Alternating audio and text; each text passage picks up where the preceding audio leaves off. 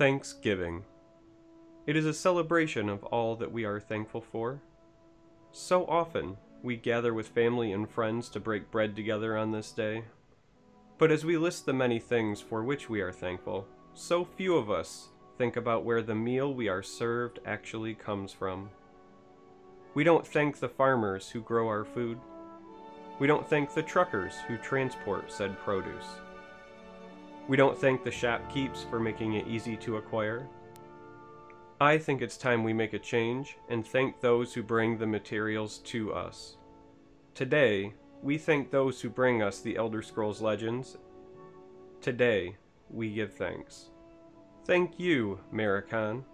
Just as the gods gave us food to harvest, you have given us a cornucopia of cards to farm. Thank you, Salad Age. You made our drop farms possible. No feast is possible without a good farm. Thank you, Spanish Drop Guy. Your farm is the largest on both sides of the Rio Grande. Thank you, Legends Dex. Your recipes have made assembling our meals easy for chef and layman alike. Thank you, CVH. What good is food without a critic? Your meta snapshot tells us exactly what meals we should have been eating last month. Thank you, Expert AI. Like a backyard garden, you give us the ability to feed ourselves. We don't do it, though. And finally, thank you, Uncle Pete. It is within the house of Bethesda that we gather this holiday season, and we are grateful for your hospitality. From us here at Fun and Interactive, happy Thanksgiving, everybody.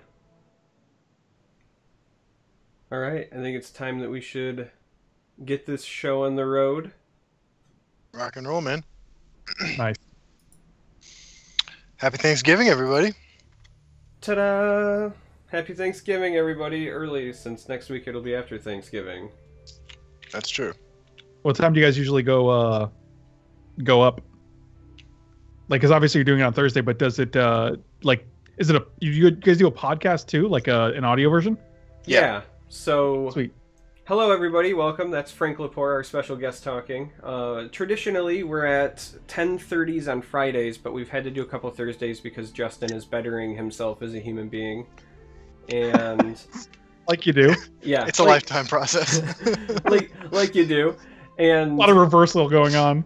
We do take the audio version of this, and usually I split it up into two 1-hour chunks because we do like an hour of talk and then like the Q&A, and we throw that on iTunes, Google Play, and Stitcher. Yeah, that's pretty much like what we do for our podcast as well. So basically exactly the same. Well, it's good to know that we are copying the best then, right? Yeah. Well, let's not go crazy. Actually, it's funny because Go ahead. Go ahead. Oh, we both said go ahead at the same time too. This is so awkward. We were actually discussing doing a Twitch like this like a live stream for our podcast next week. So it seems to be what like a lot of the more like the really popular streamers are doing. Absolutely. This way too, we get ad revenue twice. Yeah, and like this is what Joe Rogan does for. Yeah, right, exactly. And like like when you make content like we do, like that's super relevant actually. Yeah. Yeah, I am really excited to have you here, Frank. I've been a huge fan of yours for a long time, and I watch Modern Mondays on the Channel Fireball YouTube channel, and having you as whenever day they come out anyway. I mean, yeah, I know this week it was Tuesday, but I want you to know that you're one of the first people that came to our mind when we were looking for guests once we had enough episodes under our belt that we didn't feel ashamed asking. So, Thank you guys so much. I really appreciate that. That's super awesome to hear. Like every time people say that, I'm like, wow, really? That's great. Like, because I'm still like, I don't know. It still feels like you're like a small fish in a big pond, you know? So. Oh, absolutely. Charmer and I the other day were talking about how we're Z-list celebrities, you know, like the snooze button celebrities. Yeah. Yeah, but that just means they get you twice, you know? Oh, there you go. Just like that ad revenue. Yeah. All coming back. I can certainly identify with the entire like imposter syndrome thing that's going on. Like no matter no matter what happens, you know, anytime somebody talks to me and they say like, well, you know, you've made it, you're, you know, a partnered Twitch streamer and things like that. And I'm like, yeah, but really though? Because I don't feel like it. It's very true. And it's just like, well, like whenever someone comes up and they're like, "Hey man, I really love your stuff," and like I'll be standing with like Reed Duke or someone, and I'm like, "Are you sure? You know what I mean? This guy." It's just a weird feeling, you know. Reed Duke is like a popular Magic player for those who don't know, because I know you guys have a lot of obviously Elder Scrolls Legends fans, but I'm not sure what the overlap is for Magic. So, well, for people who aren't familiar with you from Magic, why don't you tell people where you came from, how you got into gaming in general? Wow, that is how long is the podcast? I'll be honest with you. We shoot for 50 minutes and we end up around 2 hours most times. That happens every time. Yeah, I know that feeling. Yeah. Oh, look, we talked about nothing for like 45 minutes. Exactly.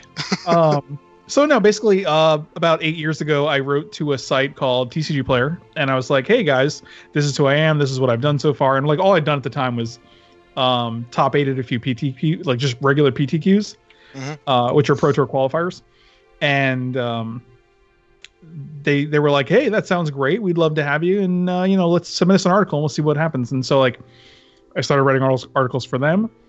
And I was like, "Hey, do you guys have video content?" And they're like, "Not really." And I'm like, "Well, I'm going to video content." And I was like, "I'm going to consistently do video content."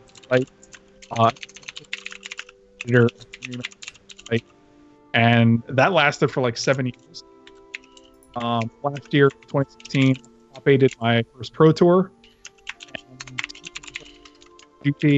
And I was at the Community Cup as well. My Magic... called like my list of accolades, I guess. Community Cup, Grand Prix top 8, Pro Tour top 8, and now I just make content for things for whatever needs me to make content, I guess. Like I made a lot of the initial content for Elder Scrolls Legends for Bethesda, and that was sweet working with those guys. And I went to PAX with them and did like live coverage of the game at the PAX arena and stuff like that. So fantastic. I like card games. I like digital card games a lot because there's a lot of things you can do in digital card games that you can't do in physical card games. Right. One of which is play them on your phone or tablet. But I mean, like, even like as far as mechanics, like there's a ton of new cards that are coming out that you're just able to do super cool things that would never be possible in a physical game. It's also a great boon for people who don't have friends. Yeah, totally true. I'm sure. Yeah. Yeah, I was going to say, I think that for me, one of the big attractions to digital card games is that, if you do find a good one, if you find a quality one that has a competitive scene, the appeal to me is not having to drive 4 hours to go to the Grand Prix or go to the PTQ, because I have almost fallen asleep at the wheel a couple of times. Like, I remember I got up once at like 3 in the morning and I drove for like 4 hours to Indianapolis, played for like 12 hours in a Grand Prix, and then drove home. And that was a nightmare.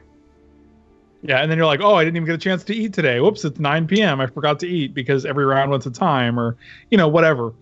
Whereas like when you're playing on your tablet at your house, like you can literally just walk around the house, take the tablet with you, play from anywhere. Absolutely. So how did you get involved with Direwolf when they just asked you to write those articles at launch? So that's a funny story, actually. About 3 years ago, I had an interview with Bethesda for a community manager position. Oh, okay. I've loved Bethesda forever. Like, they're one of my favorite companies. Fallout is my favorite video game franchise ever. Okay. And yeah, so I had an interview. I knew Pete Hines played Magic, so we talked about that a lot in the interview. I met Matt Grandstaff, and I met a couple other people. Yeah. And I got offered the job, but I ended up not being able to take it. For just like, personal reasons at the time. There was something that came up. I just wasn't able to take the job, which super unfortunate. And I have regretted it ever since. But yeah, Pete like, I apparently made an impression on him. And I remember Pete telling me, like, when I top-8'd the Pro Tour, he was like, he got out of bed that morning and he went to watch it was like 4 a.m. because of the time difference. Yeah. And he went to watch the coverage. And his wife was like, "Where are you going?" He's like, "Oh, Frank's in the top 8. I got to go watch him, see how he does." Cool. And I was like, "Wow, awesome, man. Super, super sweet." But yeah, so Pete and I just ended up becoming friends, and when he knew that he knew enough about the game to be able to release it and tell me what was going on, he reached out to me and he was like, "Hey, we thought about you and we wanted you to do some of the content for us." And I was like, "Wow." And it was super flattering. I loved the opportunity. It was awesome. And cool. If they have anything else that they want from me, I'm more than willing to help out. So fantastic. About about your Pro Tour experience. I want you to know, about 6 months ago, I recorded a rap song dressed as an orc, and I included a reference to Gut Shot. Oh my! It's funny. People bring that up and they're like, "Is that like your least favorite card?" And I'm like, no, not at all. It was a great event. Like that match was fantastic. Absolutely. You know, I could not have gone better for me. That Pro Tour could not have gone better. So like, no man, every memory I have of that Pro Tour is just positive for me.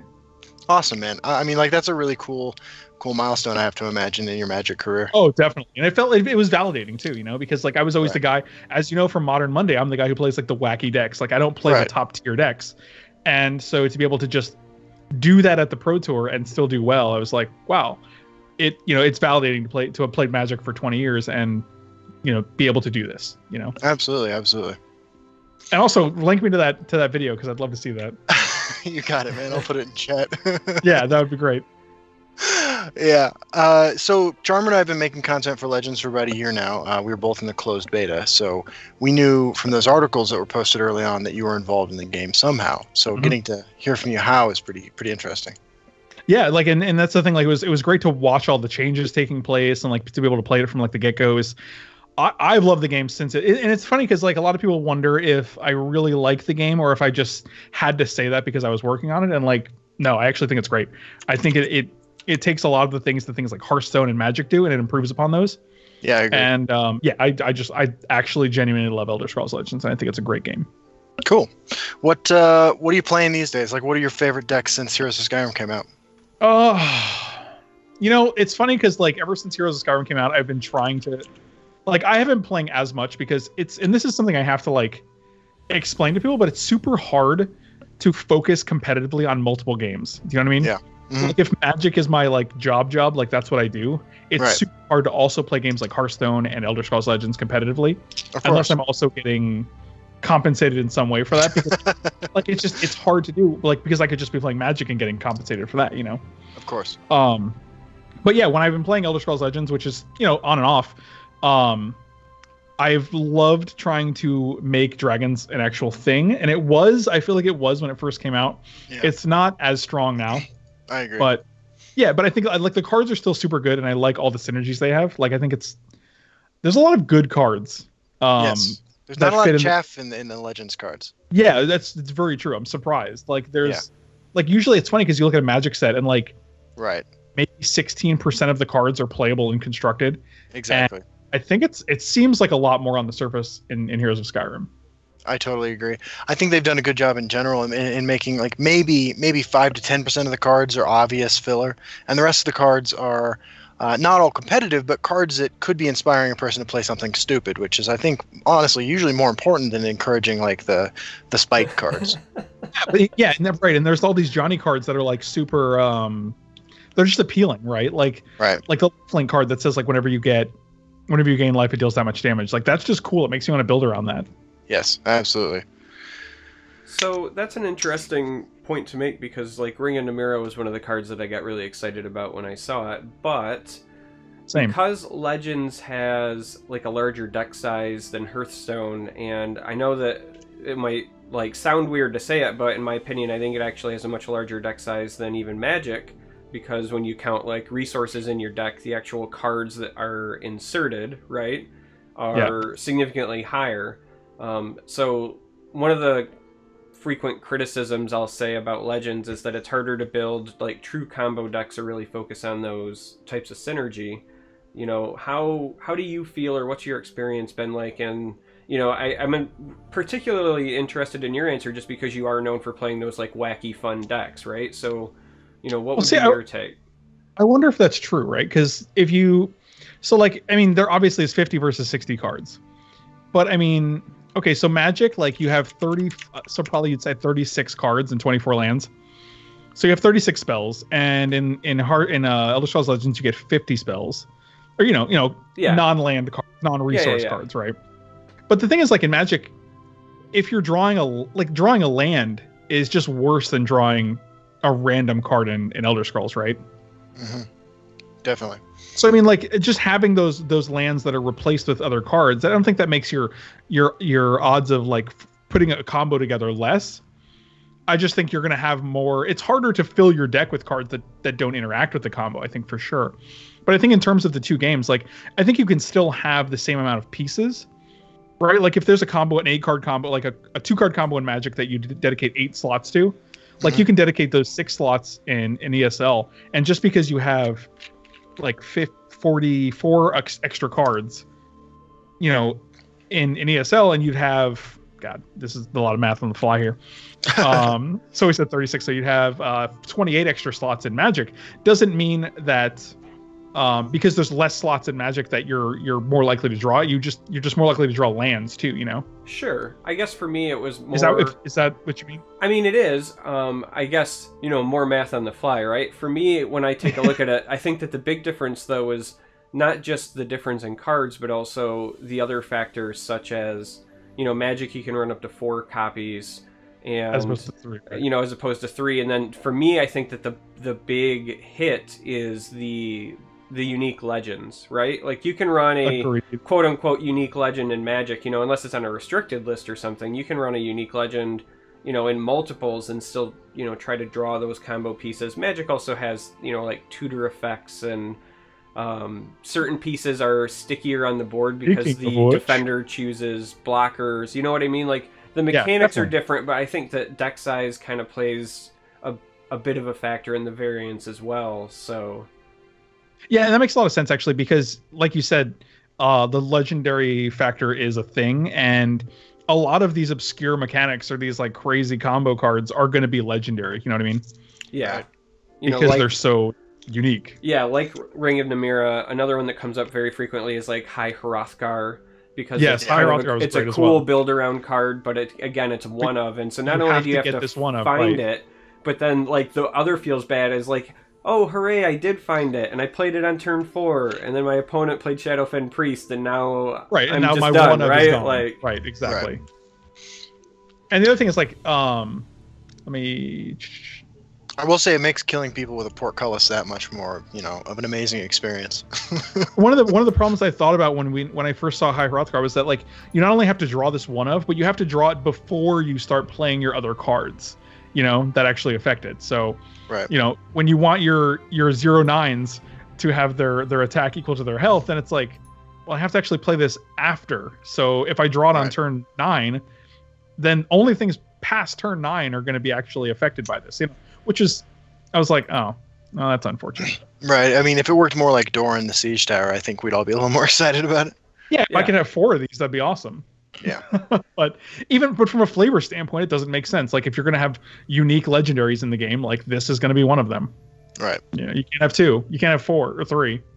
That's true.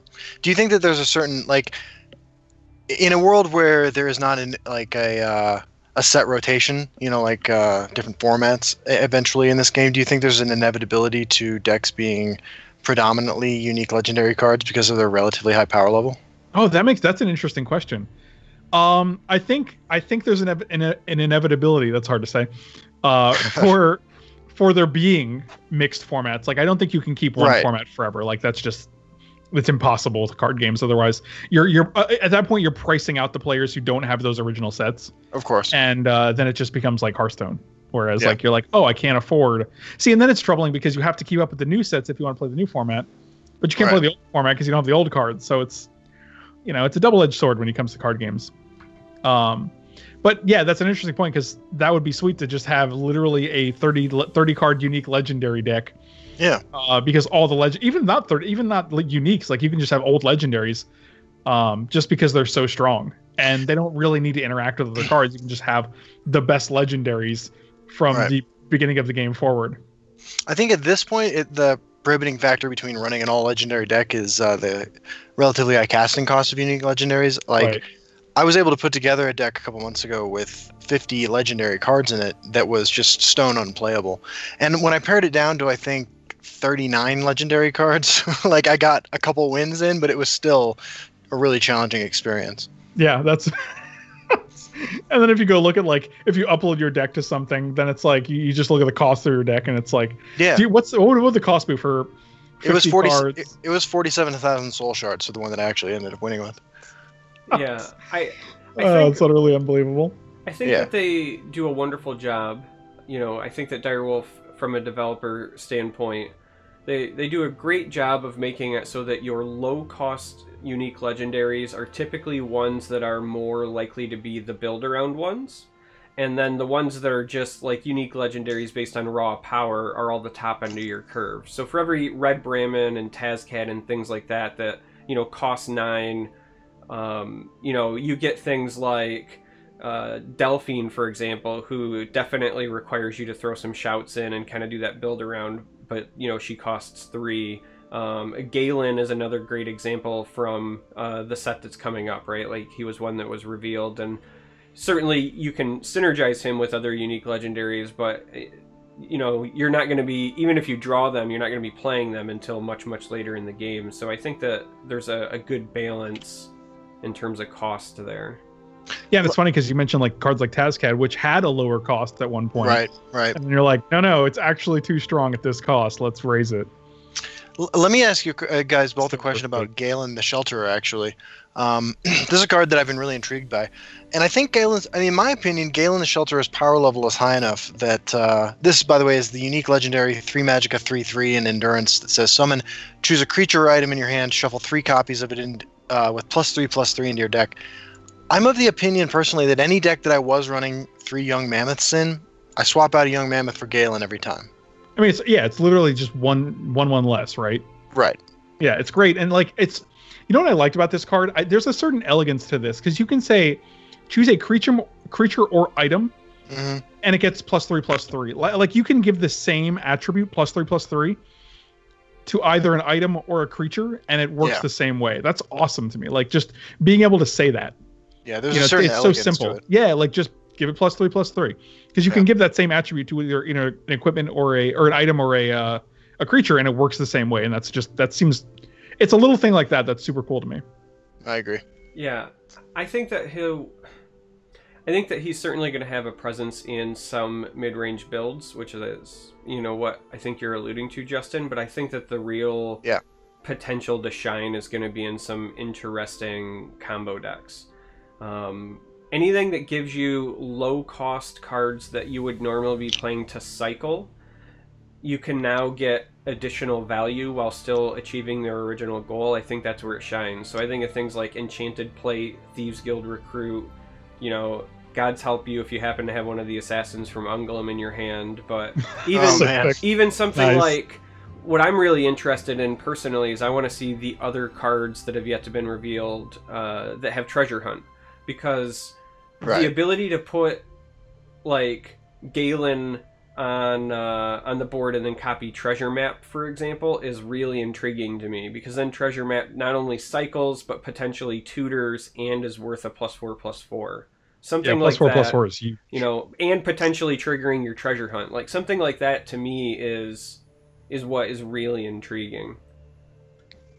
And I totally agree. 3 more in the deck. Right.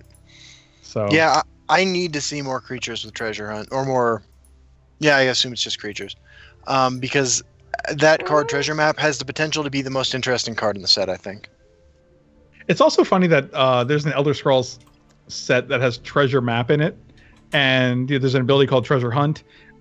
Just as Magic has a pirate set with a bunch of treasure in it. That's true. And Hearthstone's expansion is Kobolds and Catacombs, which also has treasure hunters in it. Like, it's so weird how all these games have like similar ideas going on at similar times.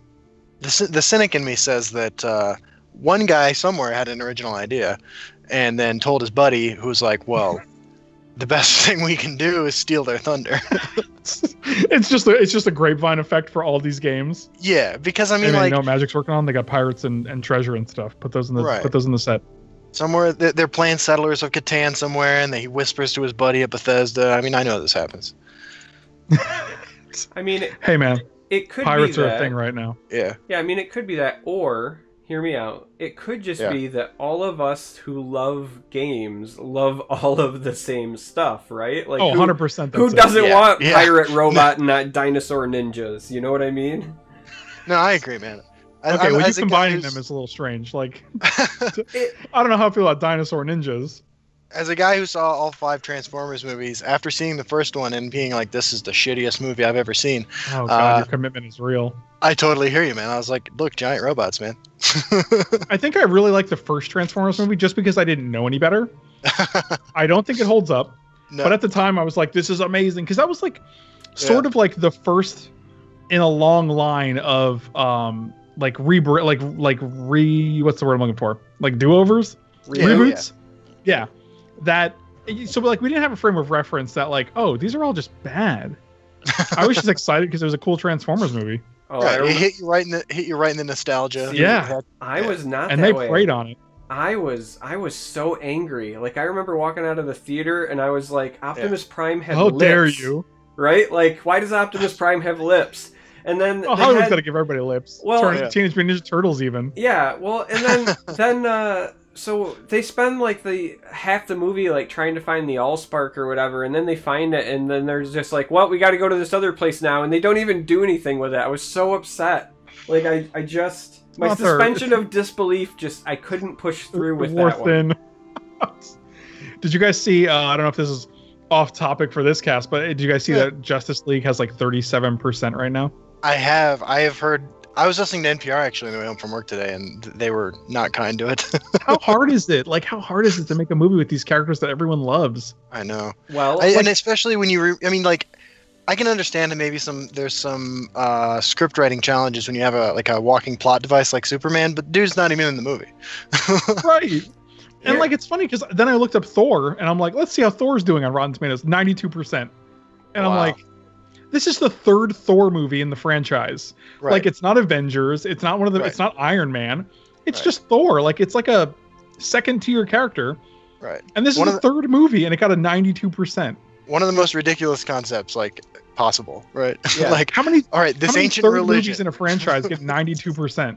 Right. Yeah, I remember this is a couple years ago now because it was right after like Guardians had just come out. But I remember at that time they were trying to get Wonder Woman off the ground, and every time they pitched a script for it, it was just getting canned and then like rescheduled. And I remember there was a meme floating around where it was like, you know, DC studio execs, we can't do Wonder Woman because the plot is hard. Marvel execs, we can put a raccoon in space. It doesn't matter, right? Like, and it's true. And Guardians is like one of the most popular series they had. Yeah, that's true. So, oh man, I don't know how you can get it wrong, other than one, they continue to get it wrong. But like after seeing Batman vs Superman, I'm not surprised that it's getting low reviews because I can't imagine that they went that much different with their approach. And that one was also another movie that like made me contemplate my existence as a human being when I went to see that one excited because a buddy of mine was an extra. They did some filming where I live, and so I was really excited. And that was a hot steaming pile. Like that was a dumpster fire. So it's funny because I like to watch it. Like I'll watch Man of Steel because it's just like it's Superman and it's entertaining, but like it's not a good movie. No. And that's like, there's a distinction there. Like, there's movies that I'll put on in the background sometimes and watch just because they're like cool characters. I like these characters, but I'm not confusing them with good movies by any means, you know? And so, like, it's hard to spend $10 to go see a movie when it's literally not good. Yeah. No, so here's an interesting thing. Like, of the DC films that are in what you would, I guess, call the current DCU, I actually think Man of Steel is the best because it... Right, which is interesting. Well, to me, it was just like... They actually went the extra mile with the action sequences and made Superman feel like Superman, right? Like, so many other Superman movies kind of skirt around it, and Zack Snyder, you know, to his credit, finally just, like, let him loose. But I think that's the reason that, like, it fails when you try to bring in the other characters, and it's been one of my, like, biggest complaints about just the DC universe as a whole, is that, like, when you get the Justice League together, I don't believe that, like, half of these people... like interact or you know whatever on the same plane, I guess. So like the idea that Superman ever needs Batman's help for anything is just ridiculous to me. And I heard like Aquaman in the new film is just going around like just being a big oaf. Man, you know what Aquaman's purpose in this movie is? Aquaman's purpose in this movie is that when I take my fiance, we go on the way home, she looks at me with a little bit of disappointment. I like that. Yeah. Why can't you be more like that Jason Momoa? She's looking at me right now, actually. Yeah, Why exactly. can't it be more like Khal Drago? Yeah, Yeah. man. I can't help that deep down I'm Varys. I guess On the outside, too, for that matter. Shit. I guess for me, like, one of the biggest things, like, if I was gonna just say, like, All the characters. if you need an example of, like, how Marvel, like, semi gets it right, because I wasn't, like, even a huge fan of necessarily Civil War. I think Winter Soldier was better, but if you want to just take, like, a side-by-side comparison, you could make the argument that the main plot devices for Civil War and Batman versus Superman are the same. It's people with parent problems, and they literally get together, and it's like, you know, Batman and Superman are like whispering Martha together, and then on the other side, it's like literally like Iron Man and Cap have that moment where, you know, it's Winter Soldier and blah blah blah. Like, it's literally, you could argue, the exact same plot devices, and yet Marvel found a way to not make it suck, right? Like, Yeah. I don't know how else to really other put it than they made the same movie and one of them was infinitely worse than the other one. And it's weird. Like, it's hard to pinpoint, like, what specific thing did you do wrong in these movies? It's hard to do. I can't figure it out. Like, It's because it's too dark. Maybe there's a darkness to them, and I feel like that's kind of pretentious. I think that it's both. It feels that way, yeah. Yeah, I think that it's both that, but also the characters are really bland, and because they didn't do what Marvel did ahead of time, in my opinion anyway, you don't have the connection to them. I agree with that. That's a strong point, because you look at Marvel and they're like, here's Iron Man, here's Iron Man 2, here's Captain America, here's Hulk, here's Thor, here's, you know, there was like at least 5 movies that came before Avengers. And like, when you got to Avengers, this is a point I made earlier on Facebook. I'm like, when you get to Avengers, you know all these characters, you care about them, you know what their struggles are, you know how they interact with other characters. Yeah, you get their motivation. And like, you can say that, like, with Justice League, hey, I know who Aquaman is, but you don't know who the DC Cinematic Universe Aquaman is, you know? And that's right. A lot of times that's different than the character Iron Man in the comic books that you've known for 60, 70 years. Yeah, and I think that was the biggest problem with Batman versus Superman, because it's literally like Superman saved the world, but he also pissed people off, and so Batman shows up and he's like, I hate the guy, he has to die. And even that, I'm like, why does the world hate Superman? This doesn't even make any sense. That's not what happened in the Superman movie. Right. So, it's just weird. Like, what storyline are you going with here? Look, I mean, maybe it's okay. I got a theory here. Maybe it's an extended metaphor for the invasion of Iraq, right? Like, Batman is George W. Bush, and he's like, look, we can't allow this guy to have this power. We need to nip this in the bud. So he goes all out to remove this threat that's not really a threat. Euro the Fox in chat said no foreplay at DC, and I think that's accurate. Like, they just really like, let's jump right into it. Yeah, no, I think that's true. I think that's 100% accurate. And then in the end, no one is fulfilled. Yeah, it's a completely unfulfilled experience. Nobody's fulfilled. And then, so, like, the other thing is, again, like, not to beat a dead horse, right? But, like, I don't have any, like, belief. Like, you got to see, the only character you got to see before Batman versus Superman was Superman, and you saw him, like, having the fight scenes you would expect from a Superman. And then you get, and he's, like, supposed to be fighting Batman, and I'm just like, where's the Superman that was literally, like, traversing the planet in seconds? Like, why is this guy, like, in a car, even remotely giving him an issue? At the end of Man of Steel, like, yeah, dude, he destroyed a bunch of property, like an unreasonable amount of property. But I didn't get the impression that everyone hated him. Right? Like, I wasn't like, wow, he's in real trouble. No one likes this guy. Actually, the military is like, hey man, you're on our side. You're friends. They're like, bow. Right. And then, like, so then you get to Batman vs Superman, and you're like, oh, everybody hates him. All right, that's weird, I guess. So this is why do they hate him? I don't understand. This is an interesting part that Xenophobe in chat brings up, and he says the other issue is that any Superman story has to spend all this time trying to build up a villain that could threaten him. And while I can get behind that, but believe it or not, I'm not normally a big Superman fan, but some of the best written Superman stories, in my opinion, are actually the ones where it's not one big threat, but it's like, how does Superman balance his time, and how do you go from, like, you know, helping people versus letting people become dependent on you? Like, there's this one-shot story arc that they did where it was literally like Superman's flying around on a slow night, and there's some, like, elderly lady who is having problems or something, and she's, like, saying prayers by the window, and he just happens to hear it with super hearing, so he goes and he helps her, right? Does the nice Boy Scout Superman thing.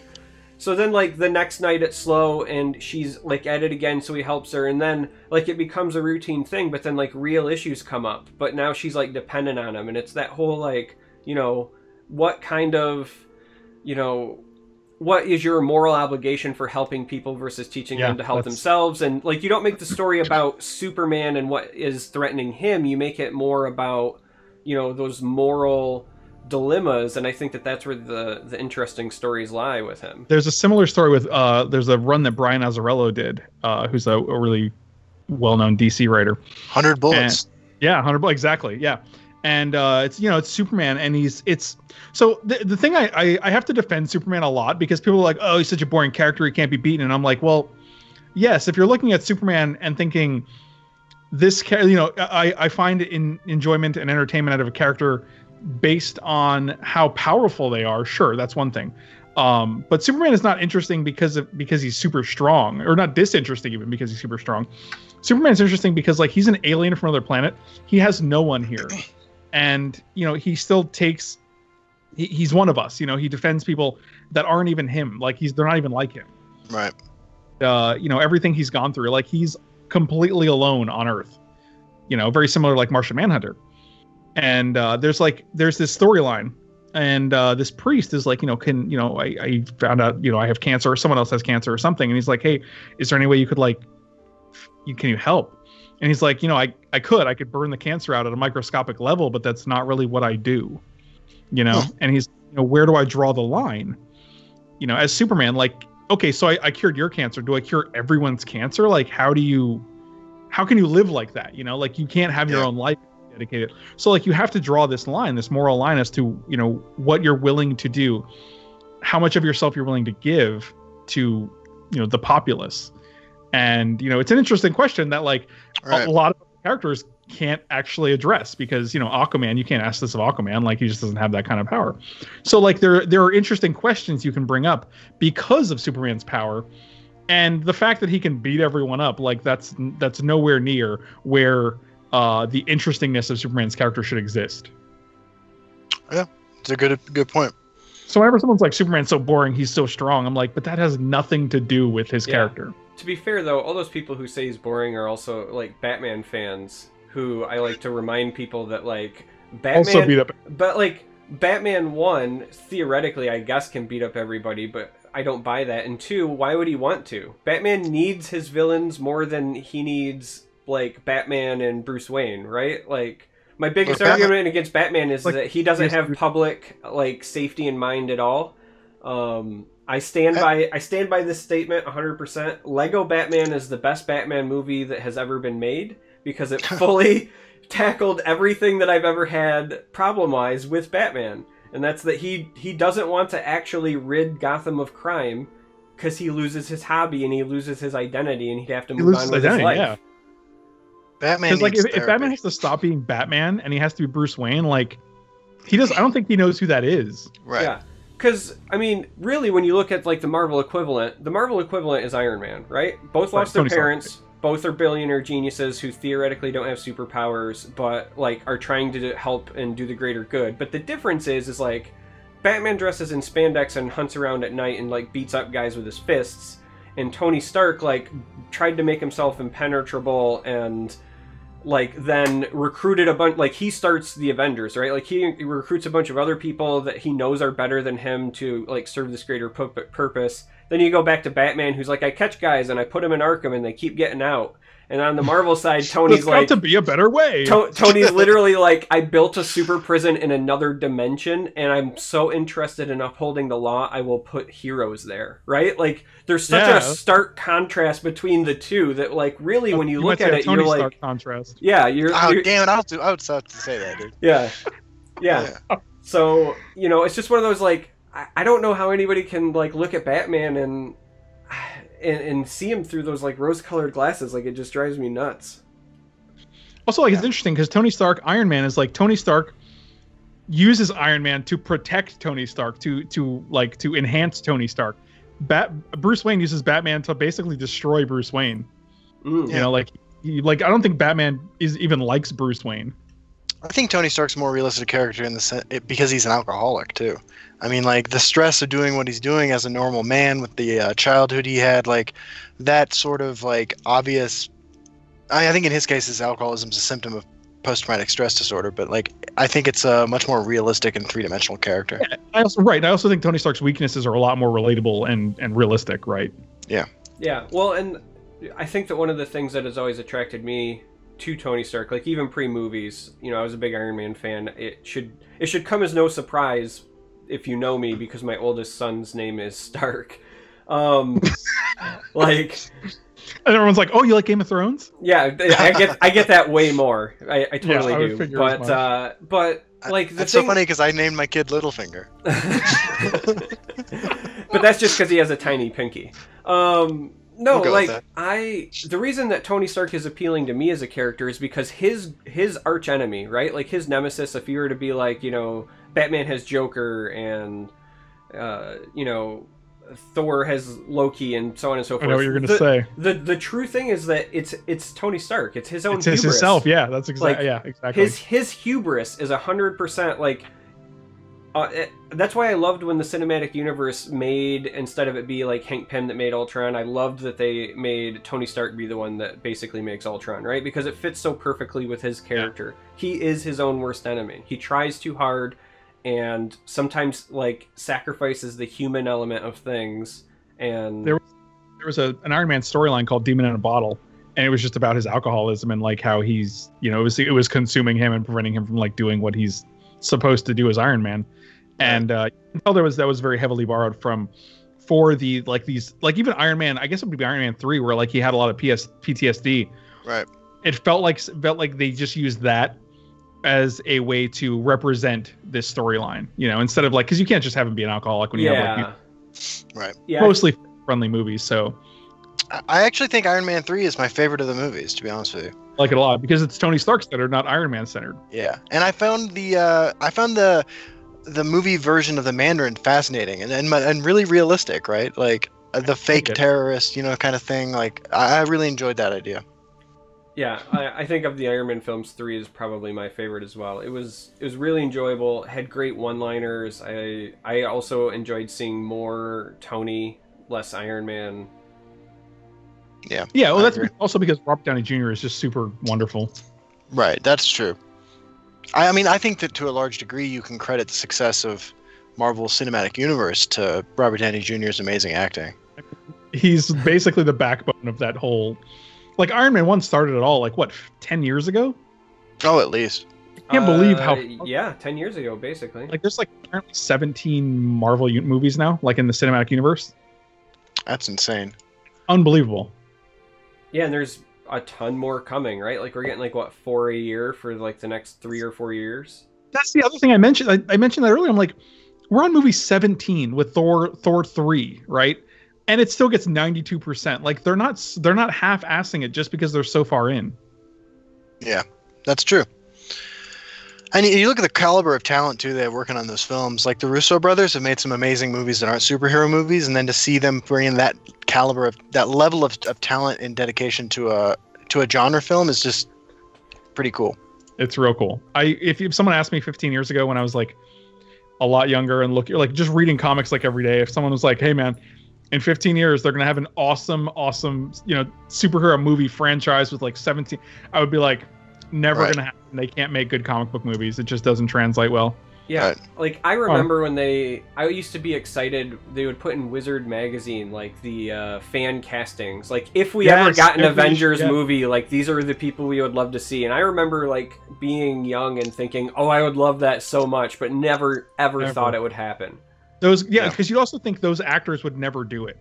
Because like that was the time when comics seemed below like mainstream Hollywood stuff. Yeah, like it was a big deal when they got Wesley Snipes for Blade. Yeah, you were like, oh, he's one of us. Yeah, right. That's true. I had the same thought. I remember when the X-Men movie first came out, thinking like, "Wow, Patrick Stewart, that's a name that means a lot to me." And then I realized like it was just from other nerd stuff. But I mean, it was still a huge step. Also become a name that means a lot. That's true. That's You true. Jeffrey, like even if you don't like him as Wolverine, like you have to respect his dedication to that character. I think. Absolutely. Like he literally loves. He's a dude who loves playing Wolverine, and that's Yeah. that's a big deal. I agree. So, Pete Creighton in chat says, I love this weekly DC Marvel podcast. What do you guys think of Agents of S.H.I.E.L.D.? It's my favorite part of the MCU. Oh man, so I was don't- actually gonna go ahead. I'm not a huge fan of that show. I got to be honest. I liked it, and then I started kind of falling off that train. But Yeah. you know what I do love about it is that it's literally a part of the Marvel MCU. Right. Like there's episodes where Samuel L. Jackson stars as Nick Fury. Right. Meanwhile, the DC cinematic universe has no connection to their TV shows whatsoever, and that's super weird. Why not? I know, especially when they have such a more successful stable of shows than Marvel does. Right. And more successful than their movies. Right. That's true. I love their Flash. So- Like I think Grant Gustin is a great Flash, and I keep thinking like why wasn't he cast as the Flash in the movie? Like Yeah. who cares? Just let him be the Flash in the movie because he's a great Flash. Good question. Yeah, so for me, I actually really enjoy Agents of S.H.I.E.L.D. I think that it has a couple of things going for it and a couple of things going against it. Going against it, I think that this last season wasn't necessarily super strong. I think that they spent like too much time in the alternate reality. But like everything prior to that, I felt was really, really good because they were... I feel really bad that what happened to Inhumans because I got the feeling that Marvel was going to make Inhumans their X-Men. I think they had resigned, like, we're never getting that franchise back, so we're just going to, like, release the Mist, and then, like, this will be the X-Men, and I liked where they were going with it. I think the other thing that hurt it was that early on, the show wasn't very good, and one of the things that I remember thinking about, like, episode 5-ish, is I was like, the show's actually not terrible, but I really just don't like this Ward guy. He's super like robotic and stiff and not likable. And then, sorry guys, like this is like 3 years ago at this point, but like spoiler. But then like when he find out that he's like actually Hydra, and from every point there on after, like I adore him as like the heartless asshole, right? Like, yeah, because then it makes sense. You're like, it made so much sense. Like, he was robotic because he was literally faking it the entire time. But I don't know if it was written that way or if he just legitimately got better as an actor. But I also felt like his acting was significantly better for season 2. Also, so it's funny that I think one of the problems is that so all the Netflix shows have been great. I haven't finished Defenders because it's just kind of Iron Fist was eh. Yeah. And I haven't finished Defenders because of that, but I'm really looking forward to Punisher that comes out actually tonight. So I might stay up and see how long I can see when it comes out, and then I might just watch some Punisher episodes because that sounds great. Yeah. But one of my things is that I'm worrying about is that Marvel spreads themselves too thin right now, because they have like shows on ABC, shows on Fox, shows on NBC. That like Legion is on FX, and like there's like so many channels right now that have Marvel TV shows. That's true. Well, like I mean, you have to remember, like, Legion and Gifted, those are technically the Fox shows. So that's not like the Disney-run Marvel. They're not technically part of the MCU. So while, they have their hand in it, it's not necessarily the same. But Marvel does have, I don't know how many people, like, are as geeked about it as me and keep up. Marvel has a ton of shows coming out on other platforms, and if you guys were not aware. So they have like Cloak and Dagger coming to the CW. They've got Runaways coming to Hulu.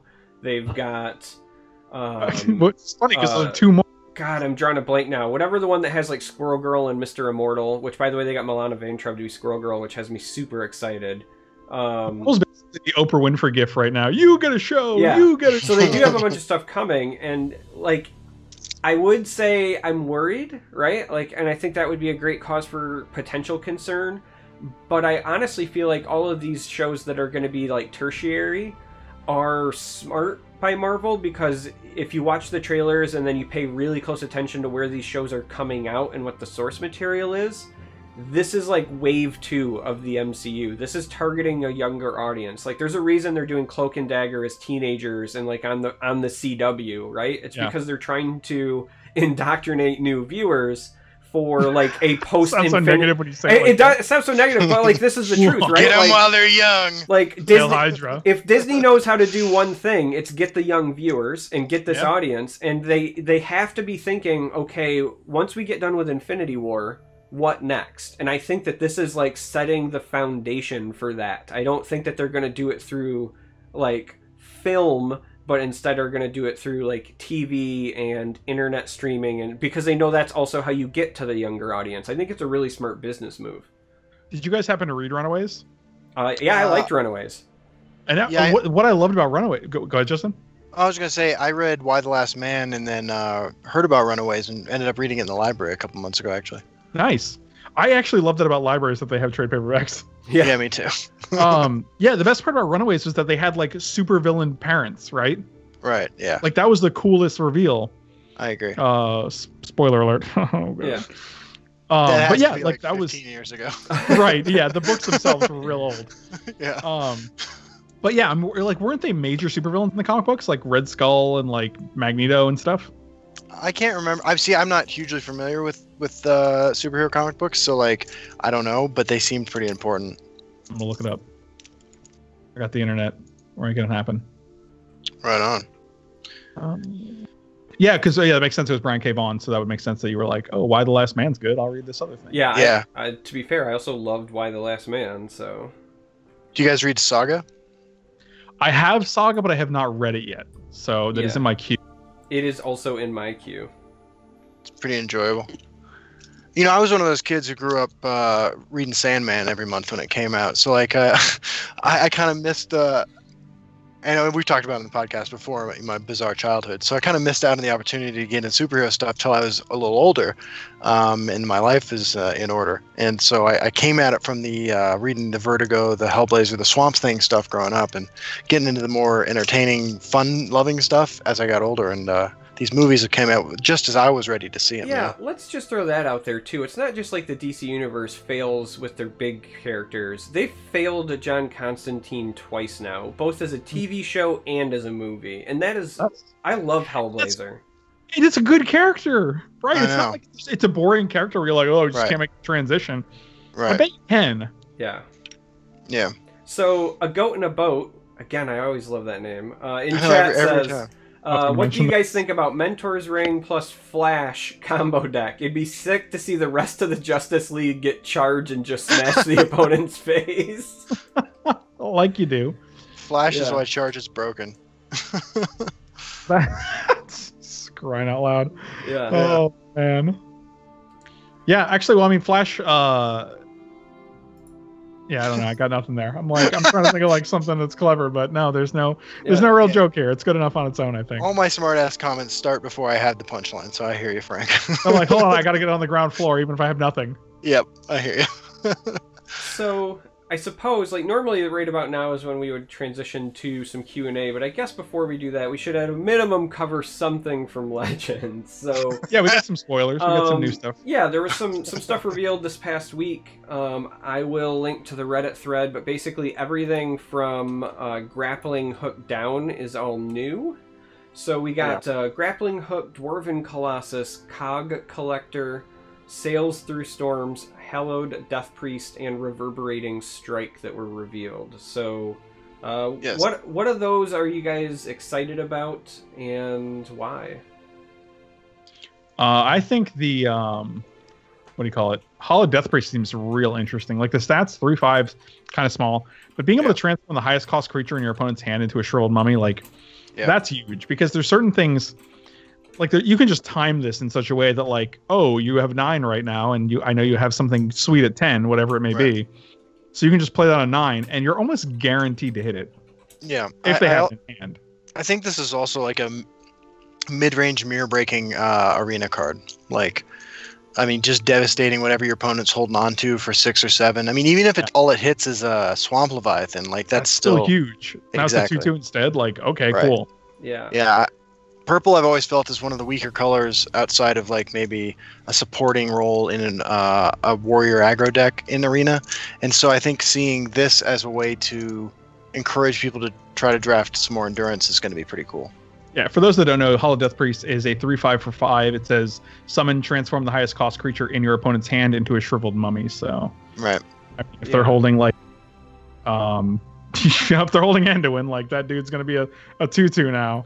Absolutely. So, And you're transforming it so it doesn't go to the discard pile. Like there's no way to get that back into your deck, yeah, which is super interesting. It's more anti-Soul Tear tech. So while everyone was complaining about Memory Wraith, I think that this is the card that more specifically targets Scout as opposed to Memory Wraith.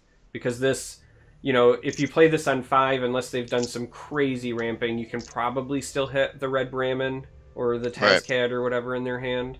Also, I said Anduin instead of Alduin because I've been playing a lot of Hearthstone, so my bad. Yeah, no worries. I mean, we got the gist. I will say this: I've been making jokes about it, but the more I think about it, this card should be renamed Streamer's Nightmare, because if there was ever a card that invited stream sniping, it is this. Oh yeah, because you know exactly when to play it. You're like, oh, you just drew it, sweet. Now I'm gonna get it. Yeah, because at least with Barter, it was a random effect. So even if you knew what the streamer had in their hand, there were still you had to calculate odds on if you were going to get something good if you wanted to play Barter, and then you also had to be playing Barter, which just doesn't happen. But with this card, it's most definitely a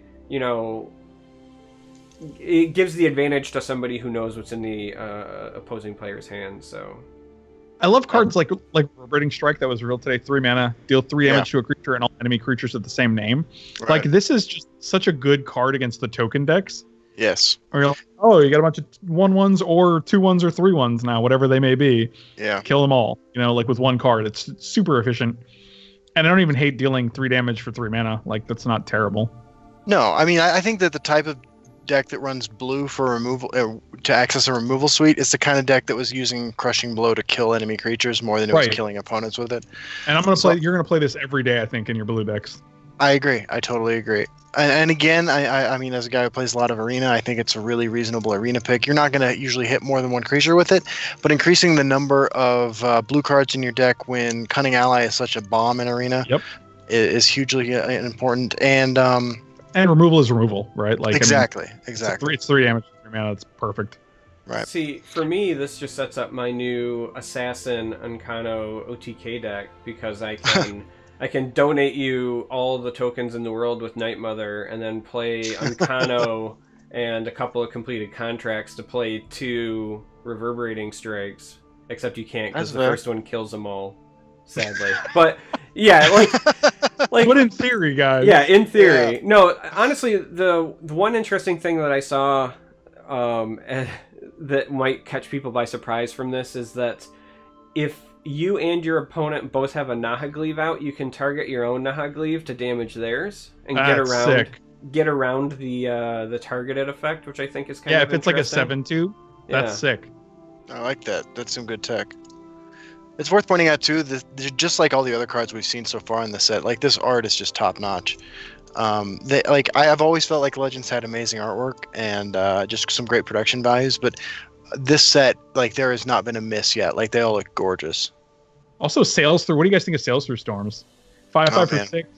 Unique legendary. Pilfer. Summon the top creature of your deck. I got a couple thoughts. My first is that this fits pretty nicely, in my opinion, into the same kind of Rage Archer deck that is running Quicksilver Crossbow anyway. And I think, a Quicksilver Crossbow to pull out some of the huge creatures that's in that deck is pretty reasonable. And just hitting face with it, obviously, is tremendous value. My second thought is that I'm going to dress up like this character in the next few months. Yeah.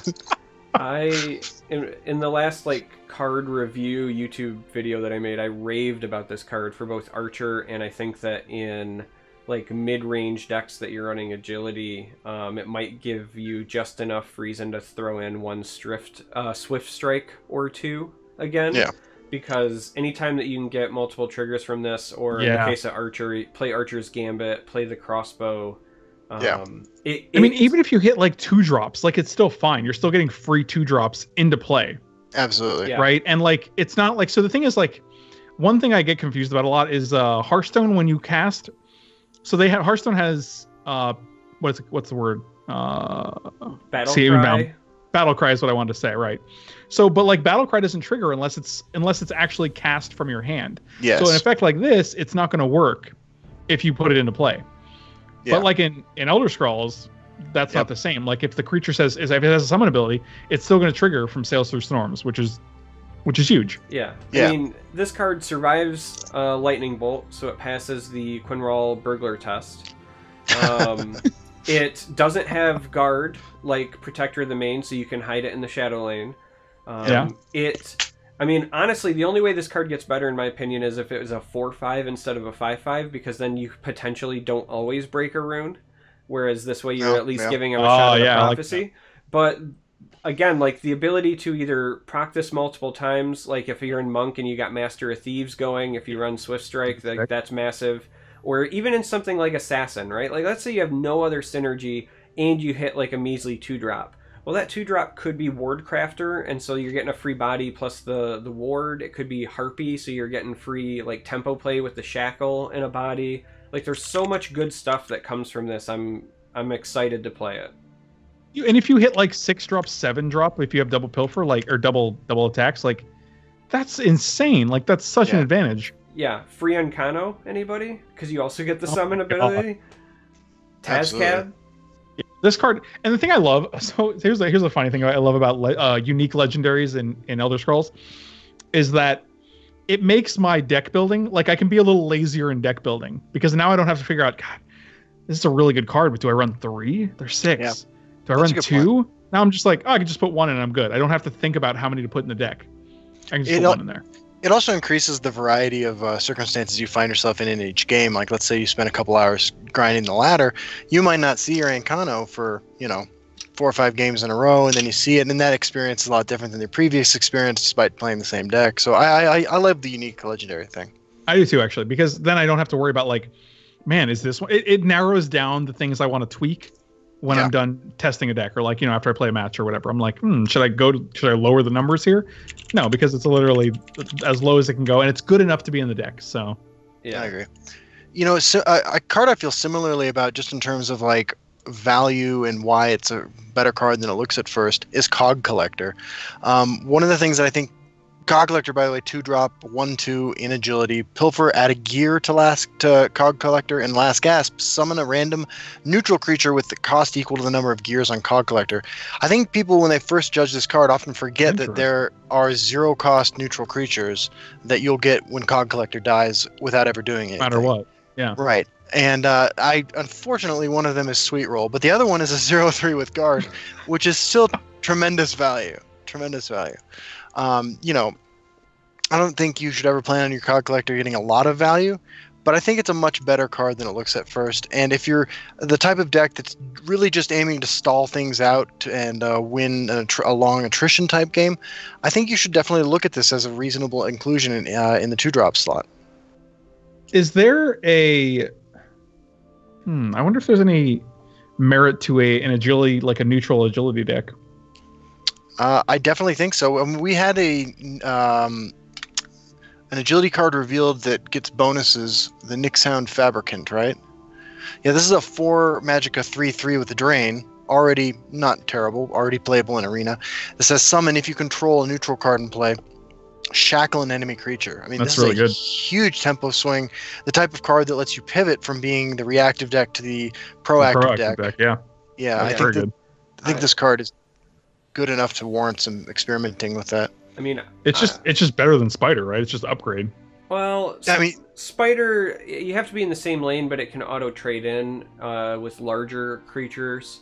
It also doesn't require the neutral. Right, that's fair. But I will say that the thing that really makes me excited to try the Nyx Fabricant is alter decks, because the Fabricant triggers that are triggering if a neutral card is in play will trigger off of supports.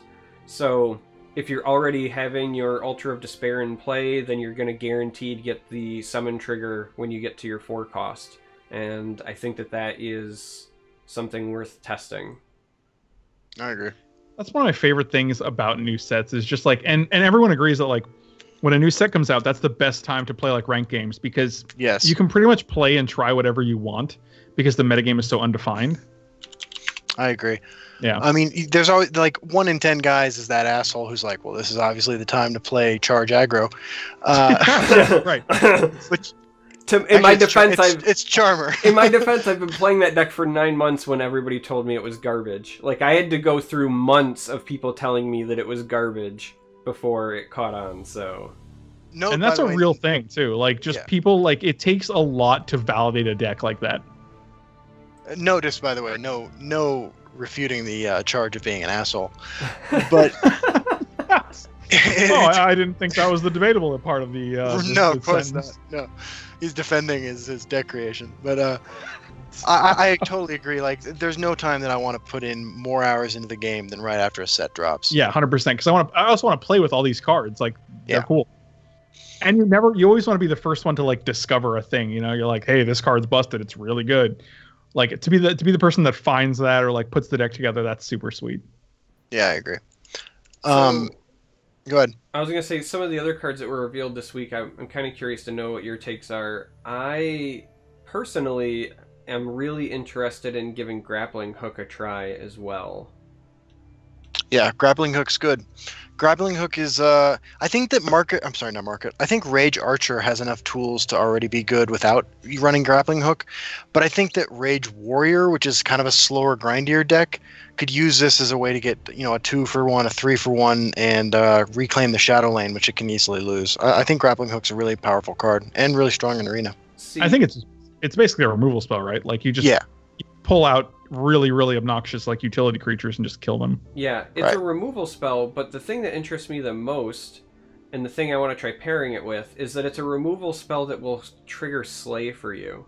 So when I think of cards like Falkreath Defiler that you could potentially like hide in the Shadow Lane, right? Even if there's nobody over there in a class, let's say like Warrior, and they're thinking like, okay, he doesn't have Shadow Shift, he doesn't have Archer's Gambit. And then suddenly you pull a Scorpion and yell, get over here, and smash something in the face. Like, it's going to be really satisfying, and it's the sort of thing that people will have to play around. But also, it's the first time we've seen, like, move your opponent's creatures, and I feel like that is, like, potentially a really powerful effect.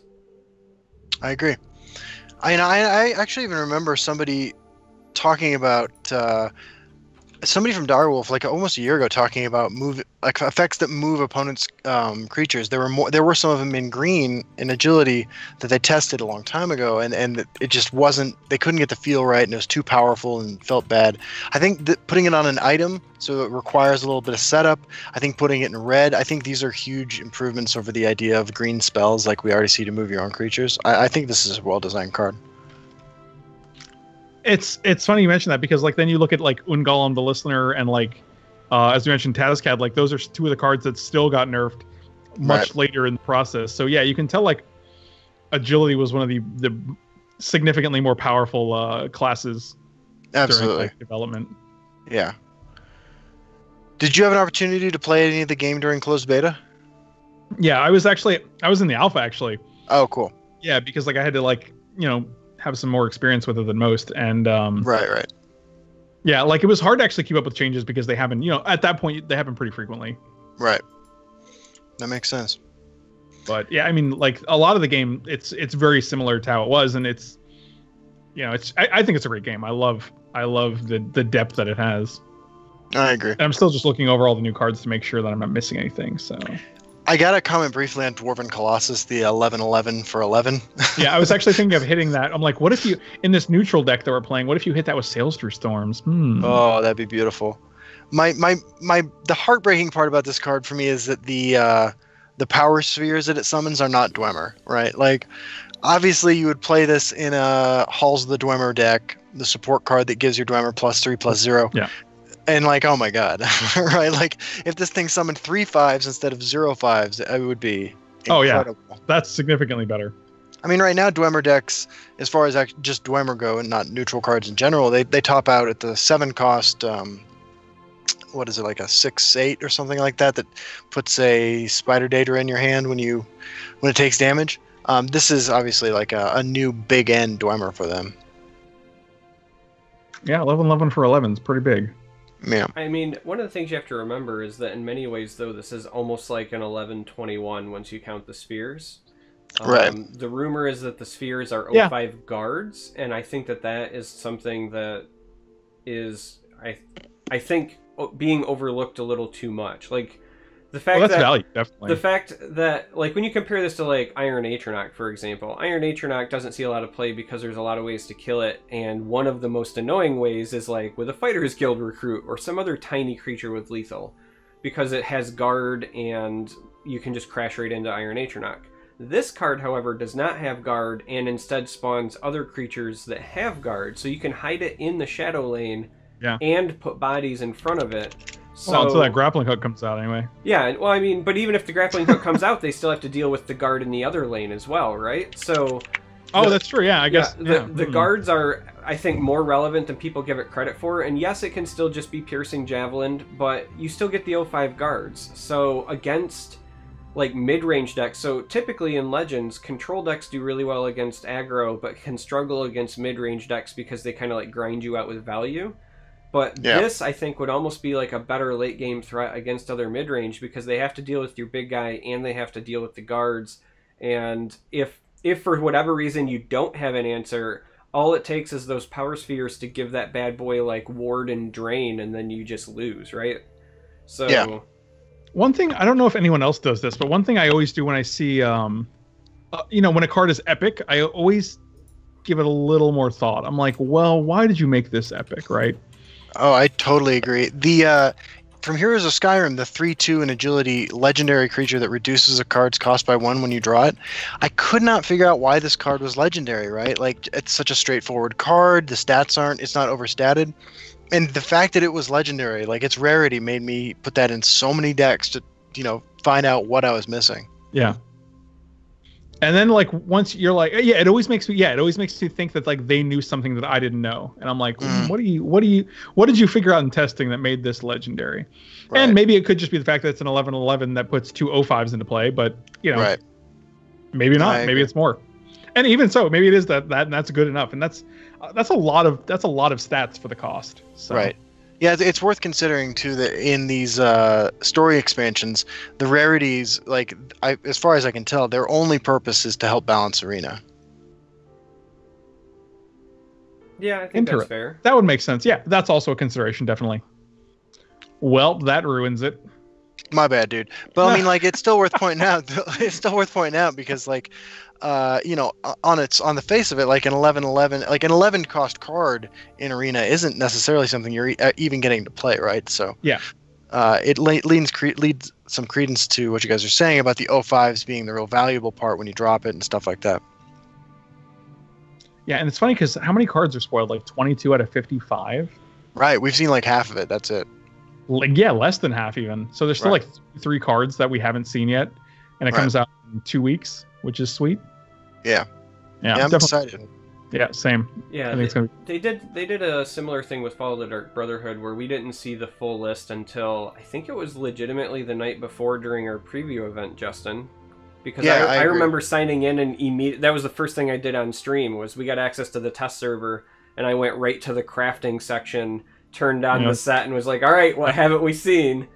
Right. Because that's how we found Unstoppable Rage. Unstoppable Rage wasn't spoiled. Like, that was a Christmas present. I wonder if they knew it was going to have the interactions that it has. You know what I mean? Unstoppable Rage. Yeah, like whenever there's a card that's like, very good in certain decks or like kind of makes its own archetype really. Yeah. And it's not one of the spoiled cards. I wonder if that was because they missed it. I had a similar thought. I mean, there was a quick response from the community once, 12 to 24 hours had passed and people had gone from, 30 to 0 in a single turn. Yeah. And you're like, what just happened? Right. And I think a lot of the confusion at first was that it wasn't clear from the previous description of the keyword breakthrough how that would interact with Unstoppable Rage. Right, because again, that's the thing in a digital card game, that it's not completely laid out for you. You don't have a rule, like a comprehensive rules that are going to explain this to you. You kind of actually have to play with it and see how it works. Yeah. Yeah. Absolutely. I personally would like to think that they they knew what they had and they purposefully kept it under wraps, because there is something to be said about that that moment when you're playing something new for the first time and like your opponent does something and you go, what just happened? Like, Right. you know what I That's mean? true Like, too. Yeah. because that's the kind Like, of because card once that you- does that. Yeah, and once you reveal it, you have to actually explain the interaction as well. Yeah. And not having to explain that and just letting people explore that themselves is like, that's a great perk. Yeah. I agree. It's the kind of experience that you rarely have anymore in the days of the internet, right? Because like you don't go home with your brand new packs of Ice Age, open them up with your friends, And you're like, I don't know what's in here. right. There's no surprise anymore. Everything is extremely spoiled. You know how, and that's the thing. Also, like games like Hearthstone, where like you have a card like Kazakus, where it's like create a potion, Right. and you're like, what does that mean? Right. So it's this cool little aspect of digital card games that you can, that you don't get at a physical card games because you know all of the components. Exactly. Yeah. It's cool to create that experience for us. I And mean, it's I've the always whole said, Age is an epic too, and it's cost $7, so I feel like they knew something. Yeah, yeah. Well, and the name, in my opinion, kind of tips it off. I would like to think that in development it was named something else, and then a few people in Q&A probably flipped a table or two or broke a keyboard, and then they went like, "No, this is rage-inducing." Yeah, that's actually hilarious. I bet that would be funny if that was actually part of the story. that'd be great. Its playtest name was the endless mines of salt. Yeah, Yakaniku Party in chat says, although to be fair, one advantage of a digital card game is you won't get ruled against by a dumb judge. And then he says, cough, Yu-Gi-Oh! Regionals cough, but I can tell you that the most rage-inducing ruling that I ever had for me personally was at a Magic Grand Prix where I swung, a guy chose not to block, I played an instant for lethal. He called the judge over and said that I never gave him priority or whatever, and the judge basically said I roll. Basically was like, well, I didn't see it, so back it up. And then he stopped the action that I was swinging for lethal because now he knows it's coming, right? So it was just one of those really Super you backed it up, awkward. it was super awkward, and I was I think 9-2 on the day. I was really high and doing well, and it was the sort of thing where it was the loss sucked. And then for my buddy Adam, who's he's my MTG friendo that we go to the physical tournaments together. I watched a judge get called for one of his games because not Adam didn't call him, the opponent called him, and the first judge came over, and I wished I was joking. This was back during what was that, Odyssey Black with the elephant tokens, but the judge basically ruled that the elephant token wasn't a permanent, and I thought my buddy was going to flip a table. Yeah, that's not how that works. Yeah, he was like, cards are permanents and that's a token, and I thought my buddy Adam was going to lose his shit. I don't know if I've told this story on the podcast before, but and Frank, I don't know if you know this, but I did some time in prison for drugs, right? Really? And, I would not have known that. I mean, now I'm a counselor. I work at every entry nonprofit, and I got my shit together. But that's awesome, man. So not the first part, but the second part. Well, hold on. I'm bringing this up for some context because I got a similar story. I really got into Magic in prison, and people would mail us in paper descriptions of the text versions of all the cards, and we'd cut out our own cards out of cardboard boxes and play Magic that way. That's awesome.